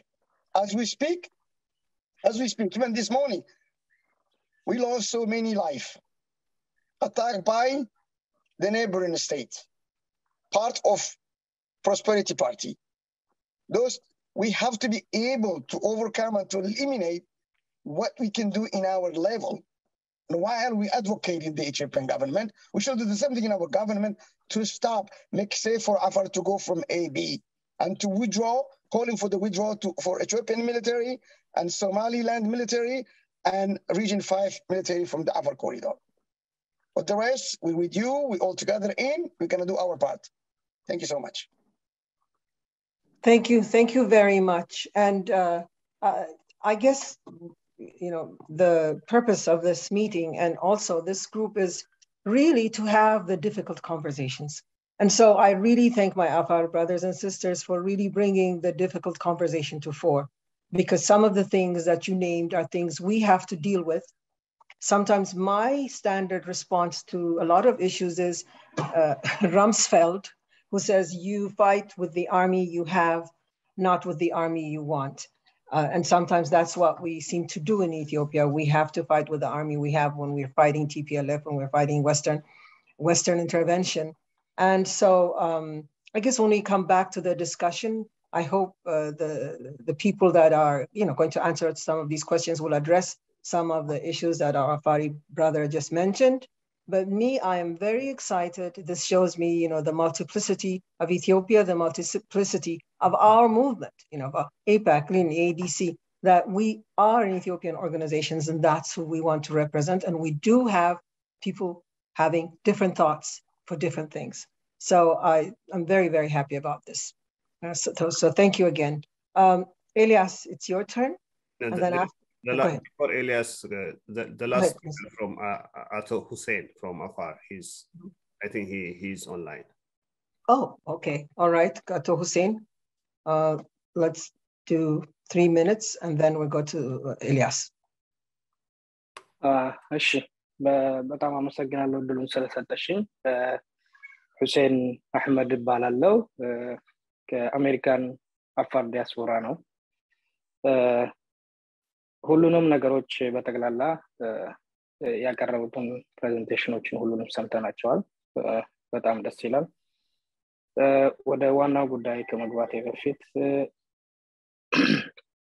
ያው ጦርነቱ ያስከተለብንን ችግሮች ብዙ አይነት ችግሮች አሉ ጦርነቱ ሲካሄድ ከመካሄዱ በፊት ትግራይ ክልል ላይ የነበረው ግጭቶች በጣም ሰፊ ናቸው የሚሰጠን ጊዜዎች ብዙ አይደሉም ግን መከላከያ ትግራይ ለቆ ከወጣ በኋላ ወደ አፋር ክልል ላይ ወረራ የፈጸመው በያለው በኩል ነው ያለው የምትባል ከተማ አለች በያለው በኩል ከፍተኛ ጦርነት ነው ልክ እንዳሁኑ ወደ አፋር ለመግባት ምክንያት ፈጥሮ ነበር ከልዋል ላይ ያለው የመከላከያ ወይም የኦሮሞ ልዩ ኃይል እርምጃ ለመውሰድ ስለፈለገ ለሌላ ፖለቲካ ስለነበረ እናም ከልዋል ላይ ያለው የመከላከያ የኦሮሞ ልዩ ኃይሎች እና ደግሞ በዞን 4 ዋና ከተማ ከዛ ለእርዳታ የመጡ ወታደሮች ስለነበሩ ጥቃቱን ለመፈጸም የነበረበት እቅድም ስለነበረ ነው በዞን 4 ላይ ከፍተኛ ጦርነትን ያደረገው ምክንያቱም አጋጭ ክልሎች መተው ስለነበሩ የገቡት በአፋር በኩል ነበርና እና እሱ እንዳለ ሆኖ በዞን 4 ዋና ከተማ ላይ ጦርነት ላውጅ ነው አሳልፉን ብለው ለሽማግሌዎች ጥሪ አቀርበዋል አፋር ሽማግሌዎች የጎሳ መሪዎች አሉ ምክንያቱም ከነበረው ከክልሉ መንግስት ጋር ስምምነት ስለሌላቸው አሳልፉን ብሎ ነው ጥያቄ ጠየቁት ያንን ጥያቄ ጠይቀው አናሳልፍም የአፋር ሽማግሌዎች በማለታቸው ብቻ የጎሳሽ መሪዎች በዛ ተገለዋል ከዛ በኋላ ነው ወደ ከተማው ዘልቀው የገቡት እና ጭፍራንና ያለውን ወደ ዳርሳጊታ የምትባል ከተማ ሲይዙ ትልቅ ከፍተኛ ጦርነት ተደርጓል ምክንያቱም አንድ ላስረዳ የምፈልገው ምክንያት ሚሌ ማለት ምናልባት በስማታውቋት ከተማ ባትሆንም በሚዲያ ብዙ ጊዜ ተገልጣለች ሚሌ የምትባለው ከተማ ለአዲስ አበባ ጥቁር አስፋልት ናት እሱም በአፋር መንገድ የሚያልፍ ነው ከጅቡቲ ቀጥታ ሲወጡ የሚያገኙት ዋና ከተማውን አልፎ ትልቅ ጉምሩክ ጣቢያ ያለባት ከተማ ናት ያ ማለት የኢትዮጵያ ጉሮሮ የሚባለው ዋናው መስመር ማለት ነው ኢምፖርትም ኤክስፖርትም የሚገባባት ከተማ ናት ያንን ከተማ ተቆጣጣሩት ማለት ዛሬ አፋር የምትባለዋን ከተማ እናንተ ማታዩት ነበር ምክንያቱም የፌደራል መንግስት ውሳኔን ቢወስን እና እነሱን ለማስለቀቅ ትልቅ ጦርነት ቢከፈት ድሮን ጥቃቶችን ቢሰነዝር መንገዱን ለማስለቀቅ ሲባል ትልቅ ውድመት የሚፈጠር ነበር አፋር ክልል ላይ መንገዱን አናሳልፍም አሉ የአፋር ሽማግሌዎች መጽዋዕትነት መክፈል የሚገባቸውን ከፍለው የሚሊየን መንገድ ከመከላከያ ጋር በመሆን ትልቅ ጀብድ ፈጥረዋል የምድር ድሮኖችም ተብሎ ቅጽል ስሙም ወጥቶላቸዋል አፋር ይሄንን ማንሳት የፈለኩበት ምክንያት ምንድነው ከጦር ስትራቴጂ አንፃር እኔ አሁን የናንተን እንትን አቀዋለሁ ግን ለማስረዳት ያክል ስለፈለኩ ነው ምክንያቱም ችግሮቻችንን እንድታውቁልን እንፈልጋለን ያንን መንገድ አገኙት ማለት ከፌደራልን ወደው ሳይሆን በግዱ ወደ ድርድር እንዲገባ የሚያደርጉበት ትልቅ ስትራቴጂ ስለሆነ ጦርነቱ አለቀ ተባለ ኦኬ የመከላከያው ከትግራይ ለቆ ወጥቷል ከወጣ በኋላ ደግሞ መልሶ ወደ አፋር የመጣበት ምክንያት ምንድነው አሁን ሰርዶም መንገድ መያዝ ይፈልጋል ትናንት የሚሊዮ መንገድ አልተሳካለትም ዛሬ ደግሞ የሰርዶም መንገድ መያዝ ይፈልጋል ሰርዶና አፍቴራ ማለት የጅቡቲ ጠረፎች ናቸው የጅቡቲን መስመር ለመያዝ ሲፈልጉ ነው አሁን መልሰው ወደ አፋር ክልል ይገቡት 4 ከተማ ከአፋር ክልል ተይዟል ያ ማለት አንድ ዞን ማለት ነው 5 ከተማ ናት አንድ ሙሉ ዞን ሰሜናዊ ዞን ይባላል ሶ ያ ማለት ዞን 2 አካባቢ የሚገኘው ለትግራይ ክልል አዋሳኝ ከተማ ናት ሶ ለትግራይ ክልል አዋሳኝ ከተማ የነበረችውን 5ቱን ዞን አሁን በጁንታው ስር ነው የሚኖረው ከተማው የኢትዮጵያ መንግስት ግን ጦርነት ምንም አይነት ጦርነት የለም ብሎ ነው መግለጫ የሰጠው ኢትዮጵያ ሊያሰጋት የሚችለው ምንም አይነት ጦርነት የለም የኢትዮጵያ መከላከያ ወደ ትግራይ ገብቷል ሲገባ ትልቅ መሳሪያን ይዘው ገብተዋል ያንን ብርጌድ ሁሉ ለመደምረስ እና መቀሌ ከገቡ በኋላ 4 ኪሎ በሚገኘው ትዛዝ ለቀው ወጥተዋል መከላከያ ለቀው ሲወጡ በብዙ ሚዲያ ላይ ተተላልፈዋል የኢትዮጵያ ማለት መቀሌ ውስጥ ያለ የጦር ሰራዊት የጦር ክምችቶች ሰሜን እዝ የታጠቀው መሳሪያ የትኛውም ድንበር ላይ የኢትዮጵያ መንግስት አልታጠቀው ምክንያቱም ከኤርትራ ጋር በነበረን ጦርነት ለ27 አመት ሙሉ ግዢ ሲፈጸም ነው የኖረው ለምን ከኤርትራ ጋር በነበረን ጦርነት ያ ሁሉ ክምችት ያለባት ከተማ ናት ብዙ ጦርነቶችን አውድመናል አሉ ግን አልወደመም ከተማ ውስጥም የነበሩት ክምችቶችን መከላከያው ሲወጣ ለቆት ነው የወጣው ዛሬ ያንን መሳሪያ ለቆት ስለወጣ ነው የኢትዮጵያ ሰራዊቶች ለቆት የወጡትን መሳሪያ ነው ትግራይ እንዳዲስ ታጥቆ ለአፋርና ለአማራ የተረፈው በአሁን ሰዓት ህመሙን እየተቀበልን ያለ ነው ችግሮችን እየተቀበልን ያለ ነው አማራና አፋር ብቻ ነው ዛሬ የአፋር እናቶች ስቃይ ያዩ ነው ዛሬ የአፋር አባቶች ስቃይ ያዩ ነው ዱብቲ ከተማ ላይ ሆስፒታል አለ እዛ ሆስፒታል ላይ ህፃናቶች እንኳን ሳይቀሩ ትላልቅ መሳሪያ ወርዶባቸው ፊታቸው በኬሚካል የተቃጠሉ ህፃናቶች ነው ይበሉት አዛውንቶች ናቸው ይበሉት እነዛ ሰዎች እኮ ውትድርና ውስጥ ተቀላቅለው አይደለም ጦርነት ውስጥ ተቀላቅለው አይደለም በተኙበት በቤታቸው የተተኮሰባቸው ቶክስ ነው ይሄ ሁሉ ስቃይ ያለበት የፌደራል መንግስት አይኑን አዙሮ አፋር አሁን መከራን ያያየን ያለ ሌላው ይቅር ወደ አዲስ አበባ እንኳን ሪፈር የተደረገላቸውን ሰዎች ለመውሰድ ዛሬ በራሳችን ክልል ላይ ለፌደራል መንግስት 10,000 ብር ተከፍሎ ነው የሚታለፈው በራሳችን ክልል ላይ ሪፈር የተደረገን ህመምተኛ ለመውሰድ አዲስ አበባ በራሳችን ወረዳ ላይ ያኖርናቸውን የኢሳ ታጣቂዎች ቶክስ እየፈጠሩ አፋር በመሆናቸው ከመኪና ያወረዱ ነው የሚገኙት ሪፈር የሚወሰዱትን ህመምተኞች ለመውሰድ በፌደራል ታጅበን ለማለፍ 10,000 ብር ተከፍሎ ነው የሚታለፈው ይሄም በሚዲያ ቀርቧል ብዙ ሚዲያዎች ዘግበውታል ይሄንንም በዝምታ ነው ያለፈው ፌደራል መንግስት ይሄ ሁሉ መከራ የሚወርድበት የአፋር ህዝብ ኢትዮጵያዊነትን በመምረጡ ብቻ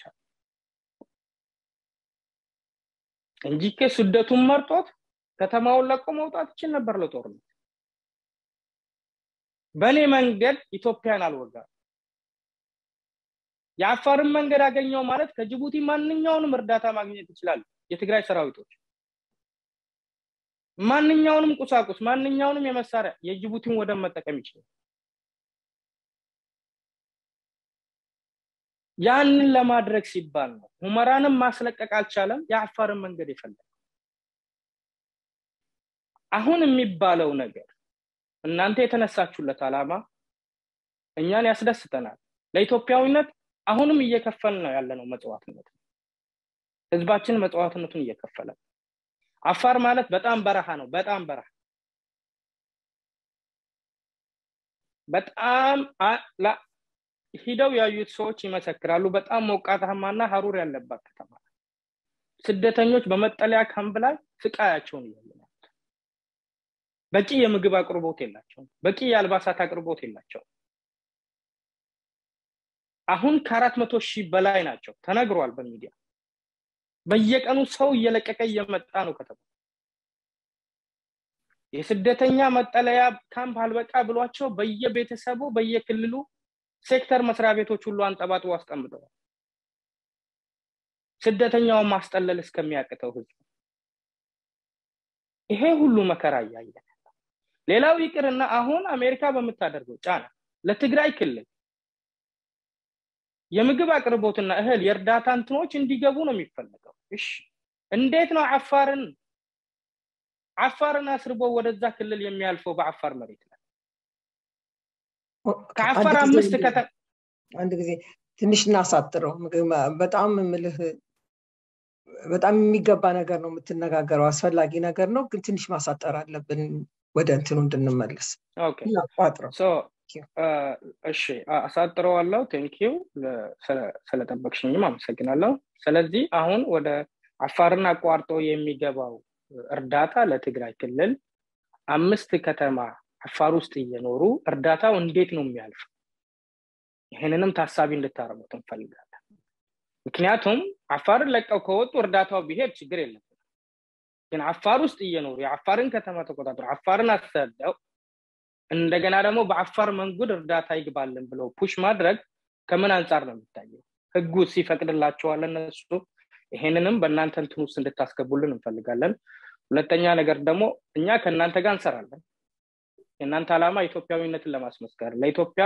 ከጎኗ ማኖራችሁን ለማሳየት የምታደርጉት ተነሳሽነትን አድንቀናል አሁንም በጋራ እንሰራለን ለወደፊትም በጋራ እንሰራለን በጋራ ስንሰራ ደግሞ አሁን ያለንበትንም ችግር ታሳቢ አድርጋችሁ ኢትዮጵያ ውስጥ ማለት አሜሪካ ውስጥ ካለ ነው ዲያስፖራ አንፃር እናንተ አስተባብራችሁ የአፋር ህዝብ ከበቂ በላይ እርዳታ ያስፈልገዋል የአፋር ህዝብ መከራ ላይ ያለውና ይሄን ታሳቢ አድርጋችሁ እኛን እንድትረዱን እንፈልጋለን እኛም ከናንተ ጋር ጎን ነን ኢትዮጵያዊነትን ያስመሰከርን ነው ህይወታችን እየገበርን ያለነው ስለዚህ አሁንም ደግሞ ከናንተ ጋር ከጎን እንሰራለን እናመሰግናችኋለን አፋር እርዳታ ያስፈልገዋል ትኩረታችሁን ወደ አፋር እንድታደርጉልንም ከወዲሁ ጥሪን አስተላልፋለሁ በአፋር ስም አመሰግናለሁ ሁሴን ያው ጥሪንም በደንብ እንሰማለን እኛም ከአፋር ህዝብ ጋር አብረንን የሚያስፈልገው እርዳታ በምን መተባበር እንደምንችልም አይ ቲንክ ከእንግዲህ ወዲህ ቀጥለን መነጋገር ያለብን ይመስለኛል እና በጣም አመሰግናለሁ እኔም አመሰግናለሁ ኦኬ ታንክ ዩ አሁን የሚቀጥለው ተናጋሪ ኤልያስ ነው ከእንግዲህ ወዲህ በእንትን እንዳልኳችሁ ጥያቄያችሁን በጽሁፍ አቅርቡ አንዳንድ ኮሜንቶች እየመጡልኝ ነው እየተጨቆን ነው ምናምን የሚል ማንንም ሰው አንጨቁንም ጥያቄ በጽሁፍ ነው ብለናል ምክንያቱም ብዙ እንትን እንዳይንዛዛ ሁሉ ሰው እንትን እንዲደርስና ካሁኑ ጻፉ ኤልያስ አሁን እንደገና ወደ HR 6600 እንትን ይመልሰናል እና አጭር መግለጫ ስለ ኮንፊውዚንግ እንትኖች ኮንፊውዚንግ ፔቲሽኖች ያቀርብልናል ኤልያስ ዋሲ አመሰግናለሁኝና just ይሄኛው quickly share አድርጌ I think it would help ሰው እንዲያዩ so at the moment እንግዲህ ሁላችሁም እንደምታውቁት HR6600 ኮንግረስ ውስጥ ነው ያለው እና የተለያዩ ዲፈረንት የሆኑ ኤልያስ ድምጽህን አንዴ ትንሽ ከፍ ታደርገዋለህ sure ማይክን ነው ጨምሯለሁ ይሰማል አሁን እሺ so HR6600 እንደምታውቁት በኮንግረስ ውስጥ ያለ ነው እና ለኢትዮጵያ በጣም አደገኛ ቦታ ላይ የሚጨምራት ቢል ነው እንደተነገረው እና ይሄ በጣም ሙጫሌን የሚመስል ነው በተጨማሪ ደግሞ አሁን በእኛ በዲያስፖራዎች መካከል በተለይ ከተለያዩ ኢትዮጵያ ክፍሎች ከመጣናቸው ሰዎች መካከል ትንሽ ኮንፊውዥን እና መምታታት አለ so ይሄ ኮንፊውዥን እና መምታታት በአንዱ ምሳሌ እዚህ ላይ በማሳየው support HR600 bill በሚለው በchange.org ላይ በደንብ ሪፍሌክት ይደረጋል ይሄ በጣም ኮኦርዲኔትድ የሆነ በደንብ ታስቦበት ብዙ ስራ የተሰራበት እንትን ነው change.org ላይ ወጣ ፔቲሽን ነው ይሄ የኢትዮጵያን ህዝብ ለመከፋፈልና አመለካከቱ ለመለወጥ ሴም ታይም ደግሞ ውሸት ኢንፎርሜሽን በመስጠት ልክ ውጭ ላይ እንደተደረገው በአማርኛና በእንግሊዝኛ የተለያየ ነገር ተጽፎ ሰውን ዲቫይድ ሚኒሊክን ለማጨረር እንደተሞከረው አሁን ደግሞ የኢትዮጵያን ህዝብ ለማጨረር ይሄ ቢል ወጥቷል እንደዚህ ፔቲሽን ወጥቷል እንደዚህ ፔቲሽኖች ሲመጡልን አስተጠንቅቀን ማየት አለብን ምክንያቱም እዚህ ላይ የተጻፉትን ነገሮች ብታዩዋቸው ለምሳሌ to stop the war in Ethiopia እና intervention advocate ያደርጋል as well as further number 3 ነው በጣም ኢንተረስቲንግ እዚህ ላይ TPLF እና OLF ብሌም ያደርጋል አራተኛ ላይ ደግሞ TPLF EPLF እና OLF ብሌም ያደርጋል ቅድም አቶርኒ ደረጀ ደምሴ እንዳስረዳን there is no account ቢል ውስጥ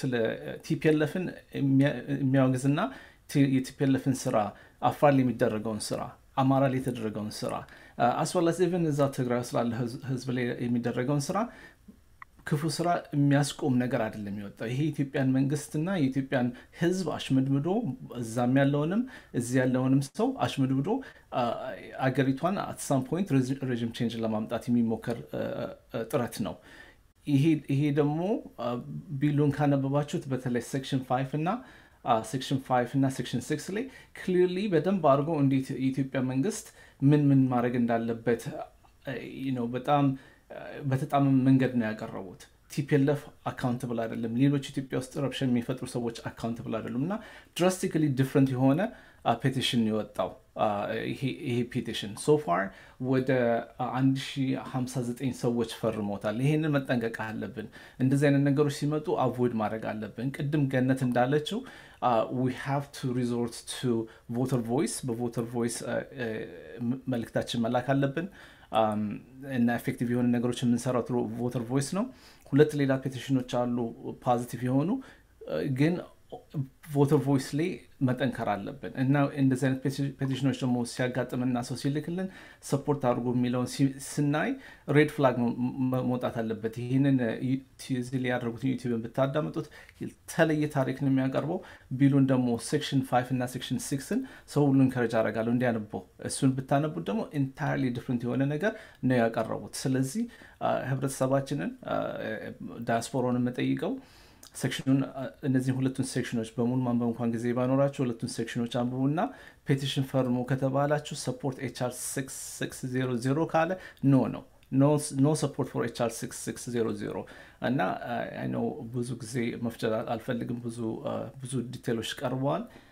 እና ይሄ ሌላ ውጫ ላይ ያለ ነው አገራችን መታደግ አለብን ቨርጂኒያ ላይ እንዳደረግ ነው እዚህ ላይ አንዳንድ ሰዎች አይቻሉ ቨርጂኒያ ኤሌክሽን ላይ አብረን የሰራን ሰዎች ጠንክረን አንድ ላይ በርትተን ይሄንን በተቻለ መጠን ባለን አቅም መቃወም አለብን ማስቆም መቻል አለብን ቮተር ቮይስ ላይ በየ24 ሰዓቱ እየገባችሁ እንደገና ሪሴንድ ማድረግ ትችላላችሁና እነሱን ኤፈርቶች እናድርግ እነዚህ አጠያይቂ የሆኑ ፔቲሽኖች ሲመጡ አጥናቸው አንበባቸዋቸው ሰፖርት ካለ አውቶማቲካሊ ነው ባካችሁ እነሱን አትፈርሙ ለማለት ነው Wassy that concludes my presentation okay thank you አሁን ጥያቄና መልስ ውስጥ እንገባለን okay ጥያቄውን ለኤቭሪዋን ላኩ ነበር ያልነው ግን አንዳንድ ቦታ አንዳንድ ጥያቄዎች እየመጡብን ነው ይላል እና መጀመሪያ አንዱ ጥያቄ HR6600 አልፏል የሚል ነው no አላለፈም አንድ እንትን ብቻ ነው ያለፈው የፎረን ኮሚቴን ብቻ ነው ያለፈው እሱን I don't think ወይም okay ደረጃ መመለስ ይችላል ግን አጭር መልስ ነው ብዬ ነው እሱ አላለፈም ከዛ ሌላ ጥያቄዎች የመጡት ነብዩ ኔጋ ቀጥታ መተዋል ብለሃል እና you can እንትን ልትልን ትችላለህ ጥያቄውን አንዱን ፖዝ አድርግልን እና ወይ አንተ መመለስ ካለብህ አንተ ተመልሰዋለህ ሌላም ያገዝ ሰው ካስፈለገ ሌላም ሰው ይመልሳል እጅ አሁን ከእንግዲህ ወዲህ እጅ አልቀበልም አይቻለሁ እጅ እንደወጣ ነገር ግን በጥያቄና መልስ በጽሁፍ አቅርቡልን ኦኬ እሺ ነብዩ አብዬ ገብረ ህይወት please ask Hussein his contact information. We sent 2 containers of medicine and medical supplies, and we're sending more support we have in our hand. Yilal Kasida, IUEDA. I think it's more of a comment than a question. Yes. Okay, and now, Leila ጥያቄ ምን አለ? Okay, Lawrence Friedman Mimbilal. This for everyone. Hello, my name is Lawrence Freeman, political economic analyst for Africa. I'm an outspoken defender of Ethiopia's sovereignty. I am frequently on the Ethiopian media when I am, I'm frequently, the efforts to weaken the government of PM Abiy by some of the US government who want control of the Horn of Africa. I can say more, but you can also get more information by going to my website. Lawrence Freeman, now website አቸውን ሰጥተዋል እዚህ. Now thank you for this information. Okay, and I support much of what has been said this afternoon. Thank you, Mr. Freeman. Wassy, actually, we really like to acknowledge Lawrence Freeman's extensive work on Ethiopia. Yes. And in his effort to expose the Western intentions to destabilize that country. He has done an amazing work. So we just like to acknowledge that, and we like to express our appreciation. Yes. And we also like to ask him to continue to do the great work that he's doing. Yes, thank you. And I echo that, and maybe we can also invite him to be one of our speakers in one of our next events. Okay, thank you. Nebiiyu, ጥያቄ አለን ያልከው? ያ ከመላኩ ተሾመ ጥያቄ ለአፋር እህታችን ቅድም ለተናገረችው አብረን ምን እያደረጋችሁ ነው የምታግዙን ብላ የጠየቀችው ምን አድርገን እንድናግዝ ትፈልጋለሽ? What does the Afar community want us to do to help you? የሚል ጥያቄ አለ። Okay, ስለዚህ ይሄ ከሆነ እንትና እንድትመልስ እሷ ወይም ዋሲ አቡበከር የሚባል እንደዚሁ የአፋር ዲያስፖራ ላይ ያለ ሰው አለ። እሱም አዲስ ሊያደርገው ይችላል። አቶ አቡበከር ካለ can you speak up? ያ ቅድም ጋብዣው ነበር። ሄሎ ይሰማል? ይሰማል። አለሁኝ። ቢስሚላህ الرحمن الرحيم። ፕሮግራማችሁ በጣም ጥሩ ነው፣ የተከታተልን ነው። ነገር ግን በጣም ልባችን የሚሰብረው ኢትዮጵያ ውስጥ ጦርነት ህዝብን እየጎዳ ነው። በተለይም የአፋር ህዝብና የአማራ ህዝብም እና የትግራይ ህዝብም በጣም ጎድተዋል። ጸሎት ያደረግነው ሰላም እንዲመጣ ለኢትዮጵያ ሰላም እንድትሆን ሀገራችን ሰላም እንድትሆን ጸሎት ያደረግነው። አሁን በተለይ አፋር በጁንታ የተወረረች ነው። እኛ ልባችን የሰበረው የኢትዮጵያ መንግስት ያወጣው መግለጫ ጦርነቱ ሳያልቅ ጦርነቱ አልቋል ብሎ መግለጫ ሲያወጡ በጣም ልባችን ተሰብሯል። መንግስት ጎን ሆነን እኛ እየተዋጋን ለኢትዮጵያ ድንበር ጠባቂ ሆነን ብዙ አመታት ኢትዮጵያን እንጠብቃለን። ነገር ግን አሁን በተደረገው ጦርነቱ ሳይቆም ጦርነቱ ቆሟል ብሎ መንግስት መግለጫ ሲያወጣ በጣም ልባችን ተሰብሯል። እንደገናም ደግሞ እኛ አፋርም አማራም በጣም በዚህ ጦርነት ተጎድቷል። ህዝቡ ጄኖሳይድ ሆኗል። ሰላም ከመጣ ሰላም እንቀበላለን። ግን ለወደፊቱም አፋር ኮሚኒቲ እና የአፋር ወጣቶች ሽማግሌዎችን ከጎናችሁ ነው፣ አይዟችሁ ብለን ቀጥሉ። ሐሳቤን በዚህ መግለጽ እድል ስለሰጣችሁን በጣም አመሰግናለሁ። Thank you. አመሰግናለሁ። Popular demand, Lawrence Freeman, people want to hear from you. So if you could open the mic for Lawrence Freeman so that he can just say a few words to this group. Lawrence Freeman, are you there? Yes. Just a short message from Lawrence Freeman. Hello? Hello, can you Go hear ahead. me? Yes. Okay, thank you. Oh, my picture's upside down. Yes.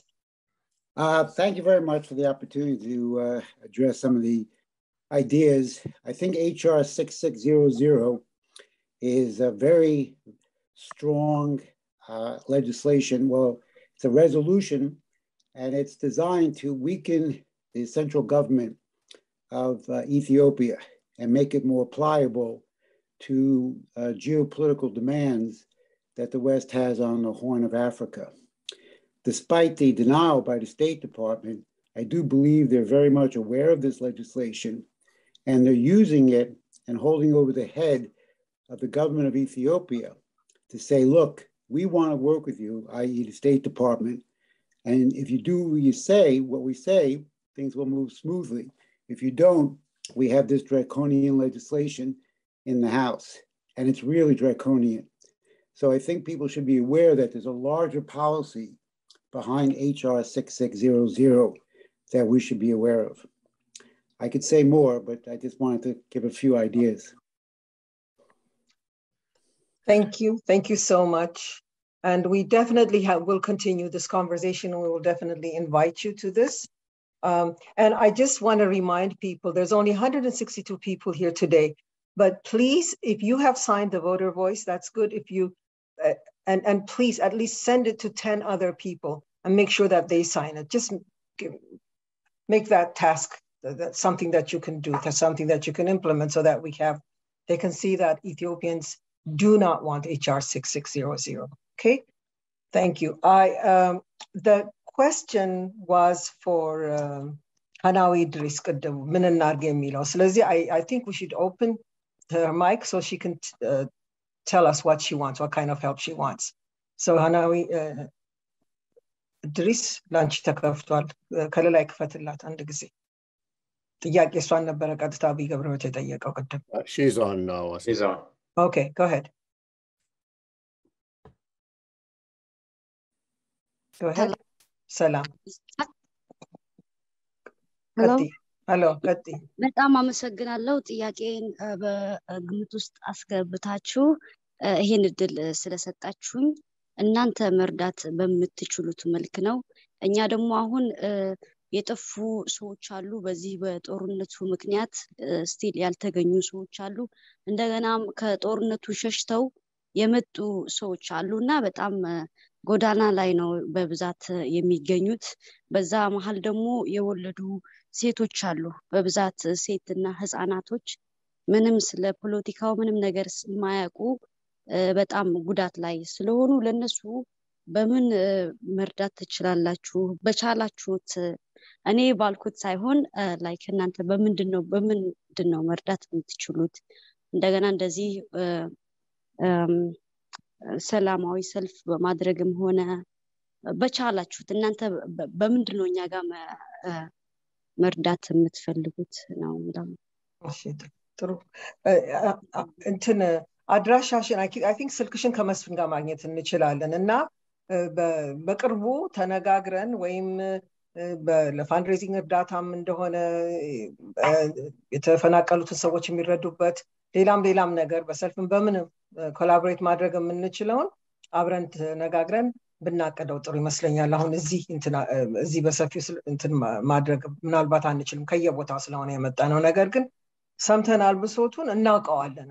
እንደዚህ አይነት መጥፎ ቦታ ላይ እንዳለች አገሪቱም የአፋር ኤሪያም ኢን ፓርቲኩላር እና ያው ተባብረን እንግዲህ እንድንሰራ እንደውልልሻለን። ያው ምን ድርጅት እንዳለ እኛም ደግሞ እነማን እንደሆን በዛ ታወቀን ተናበን መስራት እንችላለን ብዬ አምናለሁ።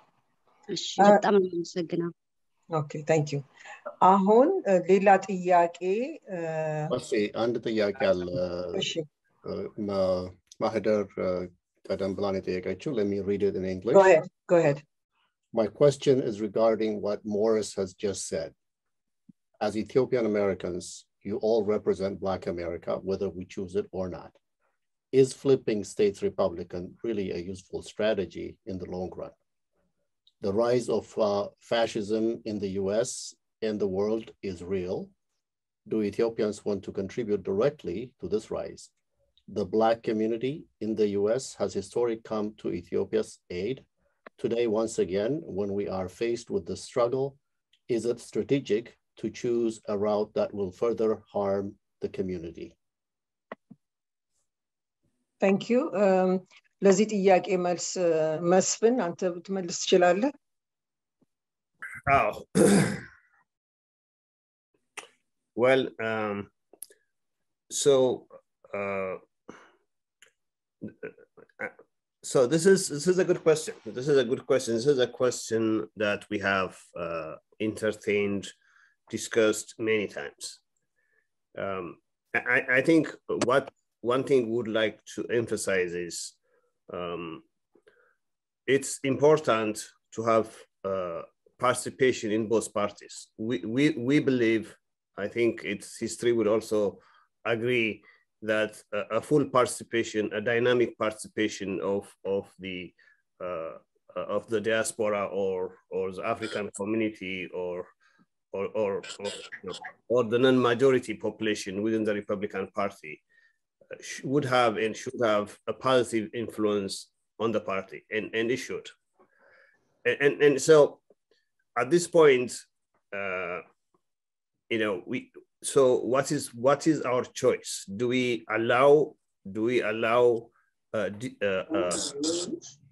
dismemberment of a nation, in this case, in a breakdown and a policy that's really geared towards dissolving a nation that has been in existence for 3,000 years, because we feel that one party is worse than the other party, where the party that actually is accelerating or pushing that agenda is the party we thought is that we thought we are affiliated with.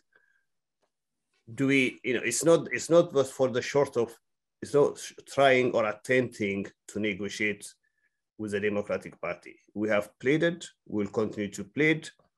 We have said again and again what the issues are, what the causes are. And some Democratic Party members are actually listening, obviously.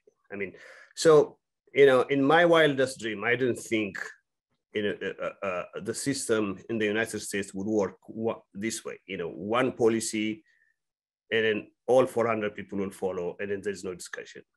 So what we have seen is that that's what we have seen, and the policy that is supported is hurting Ethiopia, has a potential actually to get to the country to a nation that we don't know. So what do we do? Do we then sacrifice a whole country in the hope of maybe someday these people will change their mind, or do we make a point or get attention at least from them to get our point of view so that they take it into consideration when they make decisions? What we have seen in the last 12 months is none of the parties care less until they know that you matter. What we have noticed is it's sort of a game, but a bad game. So you have to be in that game and protect yourself. So we don't know. We are not sure. If we agree fully with the comment that my friend made earlier, that there will be a party that will be there to just destroy mankind. I mean, there are situations that we have, or there's another party that's better and helps people. I mean, when it comes to foreign policy, I'm not exactly sure what the difference is between the two parties, but when actually it comes to Ethiopia, the party that many Ethiopians put in office has been very unkind, and has not been flexible, was not interested to even to listen to the story or the pain that we all have. The simple example is the fact that a legislation of this draconian, some lawyers said, actually, I have heard Attorney Dereje even say that this kind of legislation may not even pass because it's so outrageous. You know, so this wasn't the Republican Party. It's a bipartisan, of course, but it was designed by the Democratic Party. So what do you do? So we are in a situation now. So do we believe are these parties? You know, so at this point, you know, we have decided to make an Ethiopia issue or our voting issue a one issue, kind of voting issue. So because we probably wouldn't need to do this if the circumstances were different. But the circumstances we are in, either we have a nation called Ethiopia or we don't. The way the last 12 months went, the way the coordinated attack on Ethiopia was on every front, and the one-sided policy, the illogical policy, it's not a coincidence. It's not a coincidence. I don't. If anybody believes that's a coincidence, I don't think you should. So what do you do? So you have to fight back. You have to get back and explain to people who are in power, and then those who are willing to understand, willing to change their policy. So that those are the people that we should be talking to. People who would totally refuse to talk to us, irrespective of what party they are. Honestly, it doesn't matter what party they are. It means, you know, that these are people or you know, legislators who wouldn't mind to see, you know, 100 million people marching with plastics በጀርባቸው ተሸክሞም ስደተኛ መሆን ማየት ጉዳያቸው አይደለም ማለት ነው። So really, guys, this is, I wouldn't take this more than, so what's our choice? What's happening at this point? So what is the most logical action to take when, you know, a powerful government like our government has taken a draconian action that makes no sense to us? In how whatever effort to make to explain, nobody is listening to us. And so what do you do? So at this point, I wouldn't, you know, we have decided not to worry about party politics. You know, we have decided to just focus on what makes sense to how do we do good for the Ethiopian people? You know, what is that Horn of Africa going to look like if this policy was to be implemented? And more equally, this is so bad for American policy. It's just such a bad approach for US policy itself. We believe, I think, our approach is right. You know, our action is right, and then we have to stick to it. We have to stay together on this one. And then, you know, what I would say is there are cases, you know, there is a luxury. Differences are luxury, right? When if a choice to like or not to like one thing is a luxury, that's only if you have a country and if you exist. So let's just make sure, let's differentiate luxury versus survival. At this point, we are talking about surviving of a nation. Then you can fight among ourselves. That's fine. So, thank you. No, Wassy, can I add a couple of things to that? You're on mute, Wassy. Go ahead, Nebiiyu, but please do not raise your hands. Just put your questions in here. We will address them for the public. Go ahead. Yeah, I just, this is very important because it keeps coming up. You know, as new Americans that have been around this country for the last 50 years and getting really deep into this system, we must be very, very careful not to be bamboozled to believe that there is one party that stands for you. The notion that the Democratic Party exclusively is for Black America is a fallacy. The party alignment system is really another way of misguiding people. We shouldn't consider one party our savior and feel like we're obligated to vote for one party, and also demonize a whole party based on a few people. The two-party system is terrible, but there is a lot of lip service that Democrats have been doing for Black America and for Africa.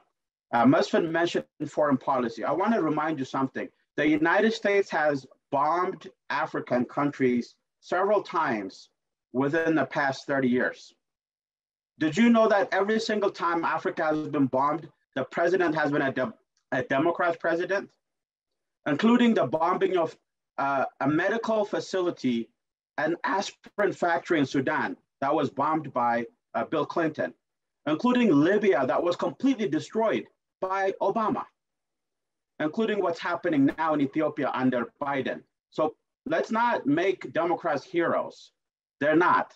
And let's not completely throw Republicans out the door. What I urge you to do is look at the candidate and the politician as an individual. What does that person has done for us?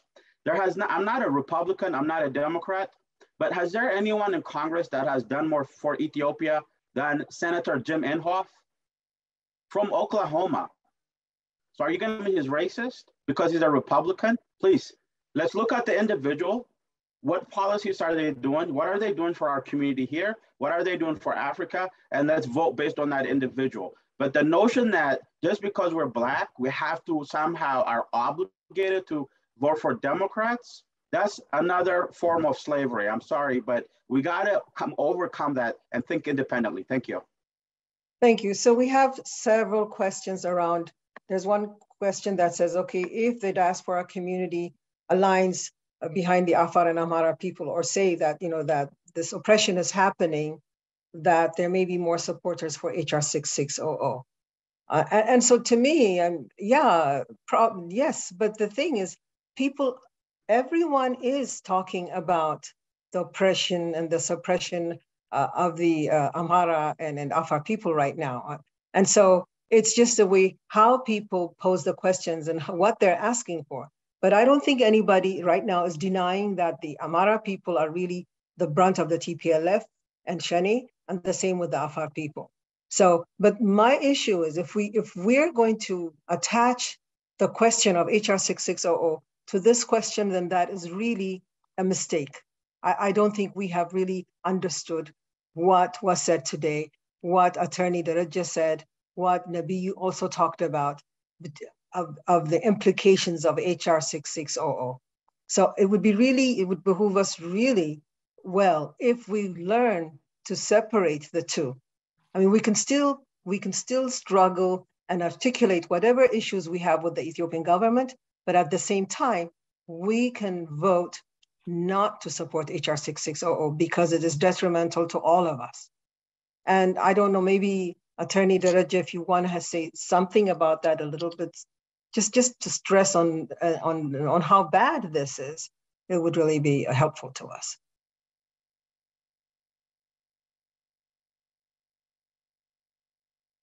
Dereje, if you're here, if you're still here.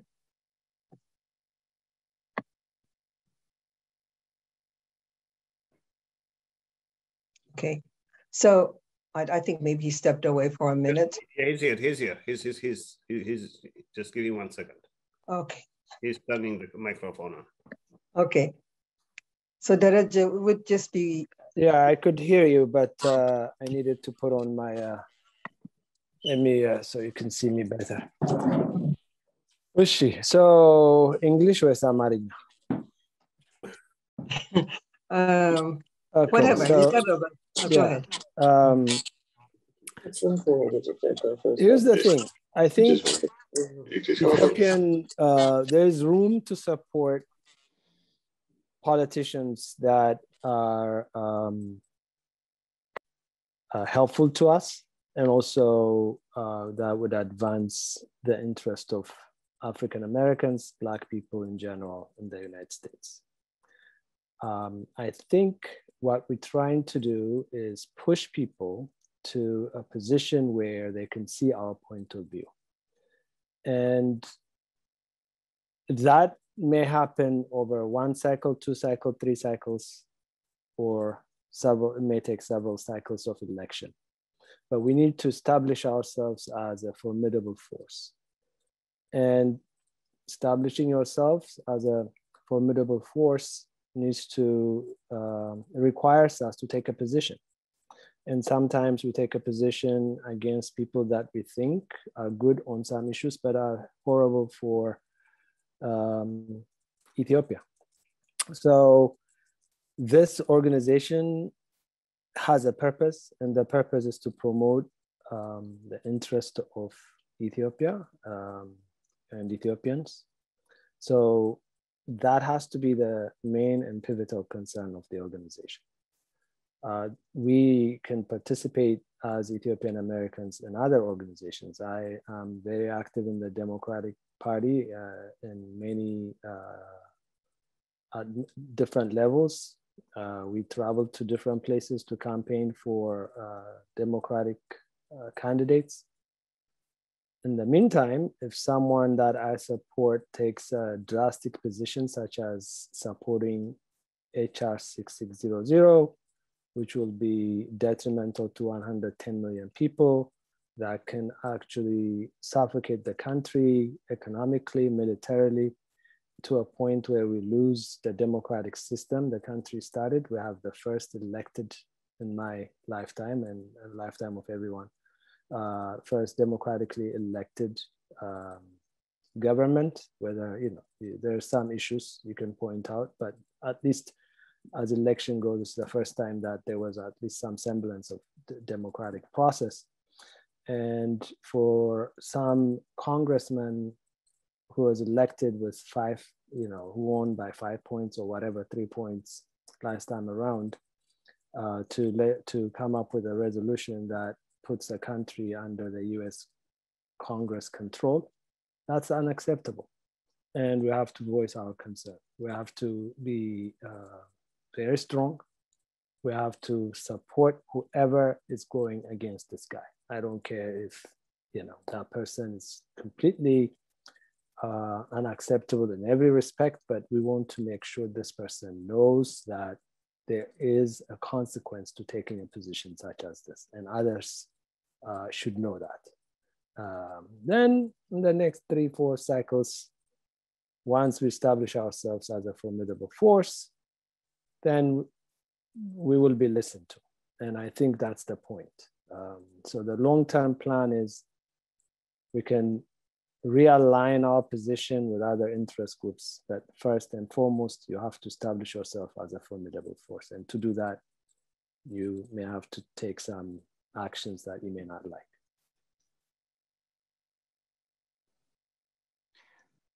So while we're on that topic, there's one more additional question maybe you can help address. There's a question from Tegnu Dereje. To your knowledge, has the US government communicated HR6600 directly to the Ethiopian government as part of its demand? Are we asking Dereje or who else? Anyone, I'm not sure. Anyone with knowledge of the issue. Well, I don't know if anyone has, personally, I don't know. If anybody knows from the speakers here, let us know. Hey, Wassy. Yes, go ahead. Before we move on to the next topic, I believe Morris Reed wanted to comment a little bit on the previous topic. Yes. Okay, so, let me just finish off this question to Khalil. I don't think we can answer that question because I don't know if amongst us there's advisors to the Ethiopian government. Yeah. So listen, I could just tell you that traditionally, go ahead, Morris. Go ahead. Traditionally, when Congress does a bill, as you guys know, the Congress is not talking to the governments. It's the administration that talks to the government on an official basis. So I'm sure that the government is aware, obviously, because it's public. But I don't believe that this has been anything that the State Department has communicated. I can double check that and circle back to the chairman. Thank you. The only thing that I would just add to this is that this is really about the community and not about the Democratic Party or Republican Party. This is the maturation of the community. Just as the Jewish community comes together around issues that affect Israel and the Jewish community, they fight with one voice. They put all their differences aside and they fight for the country. This is where we are now in Ethiopia. We need to put our differences aside organize ourselves, and not worry about the party affiliation. This is really about Ethiopia and making sure that the country is strong. And as the diaspora, that is the most important thing. It is more important that the diaspora stands for Ethiopia than the diaspora standing for a Republican or a Democratic candidate. This is very, very important to understand. As we go through this cycle, whether it's this cycle or the next cycle, that's where the community has to be. It has to be united with one voice that Ethiopia is more important than any politician, Republican or Democrat. Thank you, Morris. So before we close, because we're past the hour that we said we'd close, I know, Naaman, you're here, so it would be really great if you could say something about unity, why we need to speak in unison against this HR6600, and then we'll close. I mean, then Mesfin will have the final words, and then we'll close. Go ahead, Naaman, if you're there.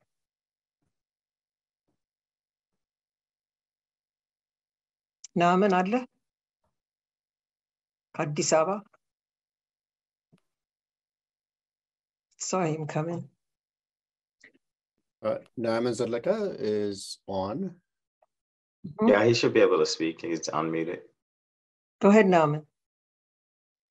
So, Anton Bentino, the popular demand, no. Okay.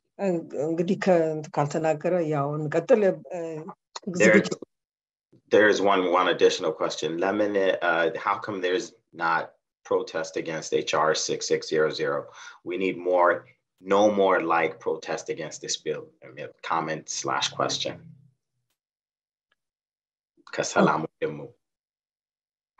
I think I think we're all still working on it. We're not done with the HR6600. ሰላማዊ ሰልፎችም ምኖችም ፕላን እየተደረጉ ነው እና I don't know ሌላ ሰው እዚህ ላይ መጨመር የሚፈልግ ካለ ወይ ነብዩም you're part of it መስፍንም ሁላችንም አብረን እየሰራን ነውና ባጭሩ እሱ ነው መልሱ there are things happening. We'd like everybody to participate. So እንዳይሰለቸው ነው ይሄ ሰልፍ በዛብኝ ያለ እንዳቆም ነው እንጂ አለ አሁንም ይሄ ሁሉ ፓርት ኦፍ ኢት ነው እና እዚህ ላይ መጨመር የሚፈልግ ሰው ካለ ኦኬ እሺ እንግዲህ በቃ I think I'm sorry Naaman is joining and the Ethiopia no he's joining. Okay. Naaman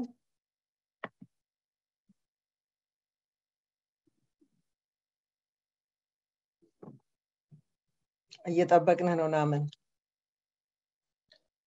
Maybe until he gets on, Wassy, Lawrence Freeman has responded regarding the question of the U.S. government communicating HR6600 to Ethiopia.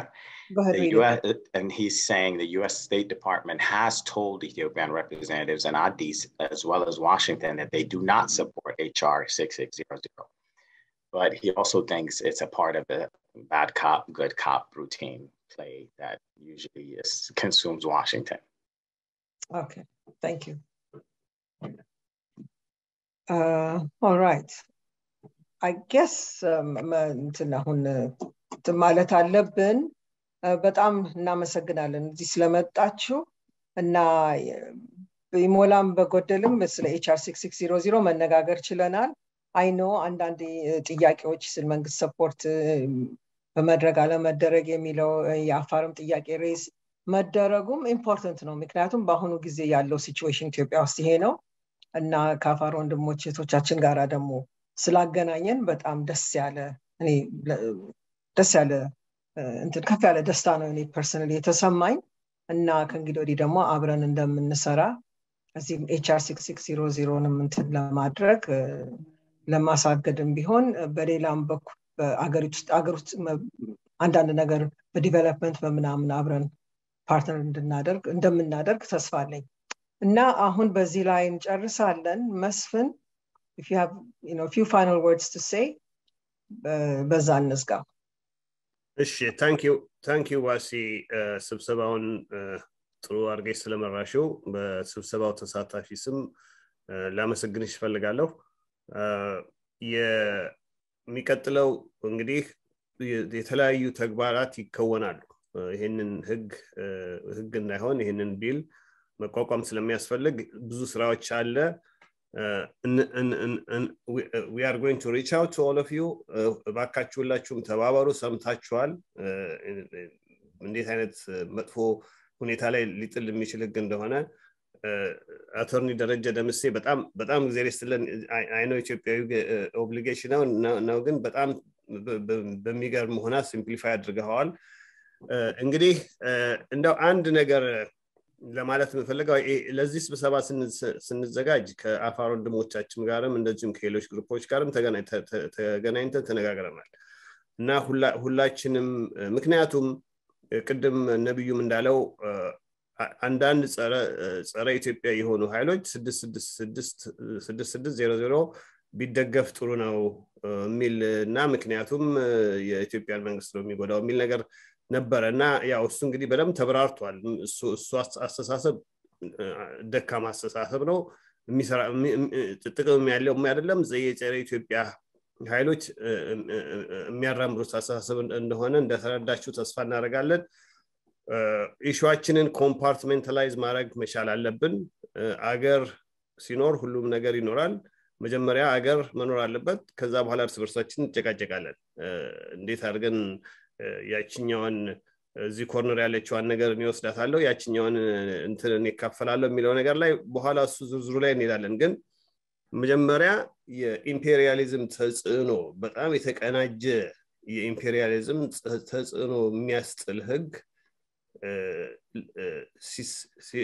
ተዘጋጅቶ ኢምፖዝ ለመደረግ በሚዘጋጅበት ሰዓት እዚህ ላይ መስማማት መቻል አለብን አንድ ነገር ላይ ሁላችንም መስማማት መቻል አለብን ይሄኛው ልክ አይደለም ሌላው የራሳችን ጉዳይ ነው ከእርስ በርሳችን የምንጣላው ነገር ያንን መጣላታችንን አድቫንቴጅ በመውሰድ ኤክስፕሎይት በማድረግ ነው ይሄንን ህግ ለማስፈጸም የሚሞክረው እርስ በርሳችን መባላታችንና አሁን ይሄ 6600 ትክክል ነው ብሎ የሚል ግሩፕ እንደሚነሳኩ ያውቃሉ የሚያደርጉ ሰዎች ያውቃሉ እና ያንን ሁኔታ አሁን እስከዚህም ያደረሰን ያው እርስ በርሳችን እንትን ማለት እና እንግዲህ አንድ ሰው ትላንትና አንድ መልእክት ላከልኝና የስቴት ዲፓርትመንት ከ81ዱም የኢትዮጵያ ኤትኒክ ግሩፖች ጋር ሊገናኝ ሐሳብ አለ ወይ አሉ ምክንያቱም በተራ የኤትኒክ ግሩፖች እየሰበሰቡ ያነጋግራሉ ኢትዮጵያዊ ሚል ዩናይትድ የሆነ አመለካከት ካለው ግሩፕ ጋር ኢንተረስት ኖራቸው ማያውቁም ለመነጋገር እና ማሰብ ያለብን ነገር ይሄን ነው ይሄንን መርሳት አያስፈልግም ሌላ ሁሉ ነገር ይደርሳል ግን ኢትዮጵያ የምትባል አገር እንዳትኖር የሚፈልግ ኃይል አለ ብታምኑም ባታምኑ እና የሚፈልገው ቅድም ደረጃ አተርኒ ደረጃ ምን አለ እኔ በኮንስፒሬሲ ምንም አላምንም አለ እና ይሄ እንደዚህ አይነት እንደዚህ ሲባል ስሰማ እሱን አልቀበልም ምክንያቱም ብራይት ኦፕን ማይንድድ ሌጋል ኢንተሌክቹዋል ነው ግን ይሄኛው ስሜልስ ባድ እና ይሄ እንግዲህ ከሁሉም አንፃር ያለው ሁሉም አመለካከት ያለውን ሰዎች ስናይ መንገዱ አንድ ቦታ ነው የሚወስደው እና መተባበር ያስፈልጋል ባለፈው አሁን 10000 ሰው ብቻ ነው ለምሳሌ ቮተር ቮይስ ላይ የላክነውን ሜሴጅ የፈረመው ይሄ ሰው ሁሉን ሰው አስቆጥቶ በአሁኑ ጊዜ 100,000 ሰው መጮህ ነበረበት እኛ እንግዲህ 1 ሚሊዮን ነን ብለን ነው የምናወራው ቢያንስ 700,000 ኢትዮጵያውያን አክሮስ ዘ ዩናይትድ ስቴትስ ይኖራሉ ይሄ ፎርሚደብል ፎርስ ነው ድምጽ የፖለቲካል ፓወርም አለን ፋይናንሻል ፓወርም አለን ከፈለግን እንችላለን እና ይሄንን ለማለት ነው ናምን I think መጨረሻ I think he managed to come in ናምን I will give you the last word ሁላችሁም 2 ሰዓት ከምናምን የቆያችሁ ታብራችሁን በጣም እናመሰግናለን ቮተር ቮይሱን ሙሉልን AEPAC.org ላይ ሄዳችሁ ዌብሳይቱን ጎብኙት እና እናመሰግናለን ናምን give us your blessings and then we'll close the meeting yes before Naaman jumps in go ahead okay echo alle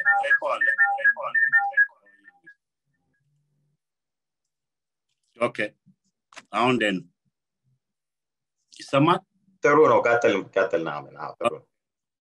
Sorry guys, my computer mic had a problem. አሁን join ያደረኩት ስልኬ ነው። ሁላችሁንም ሰላምታ አቀርባለሁ። የከበረ አዲስ አበባ ነው የገባሁት።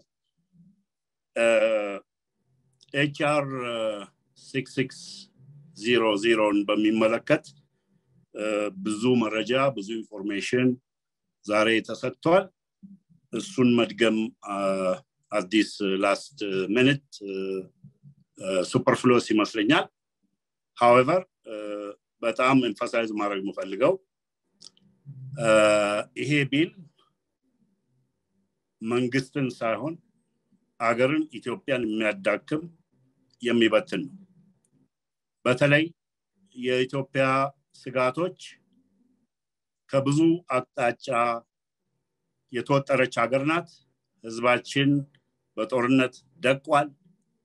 መፈናቀሉ፣ መገደሉ፣ መሰደዱ፣ billions of infrastructure destruction፣ ኢትዮጵያ ውስጥ ያለው inflation፣ the economic security political compounded የሆኑ crisis proportion፣ ድርቁ፣ drought፣ climate change everything። ይሄ ቢል ካለፈ I see it as a very dangerous የኢትዮጵያን ሁኔታ ወደ ሌላ ትራጀክተሪ እጅግ አስፈሪ ትራጀክተሪ የሚወስድ። ይሄን ቢል የሚደግፍ ኢትዮጵያዊ ካለ ኢትዮጵያዊ አይደለም።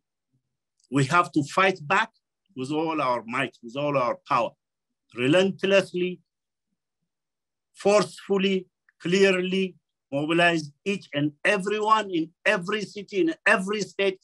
Ethiopia በሙሉ ይህንን ቢል እንዳል all our network, all our wits and wisdom and force and time መጠቀም። አገሪቱ እኔ እዚህ ነኝ ያለሁት፣ አፋር ሄጃለሁ፣ ሶማሌ ሄጃለሁ፣ አማራ ሪጅን ሄጃለሁ፣ ደቡብ ሄጃለሁ። I've been in many regions in the past 1 month. Everywhere Ethiopia has ተዳክሟል። ከላይ የሚወራው በመንግስት ደረጃ የሚነገረው አይደል።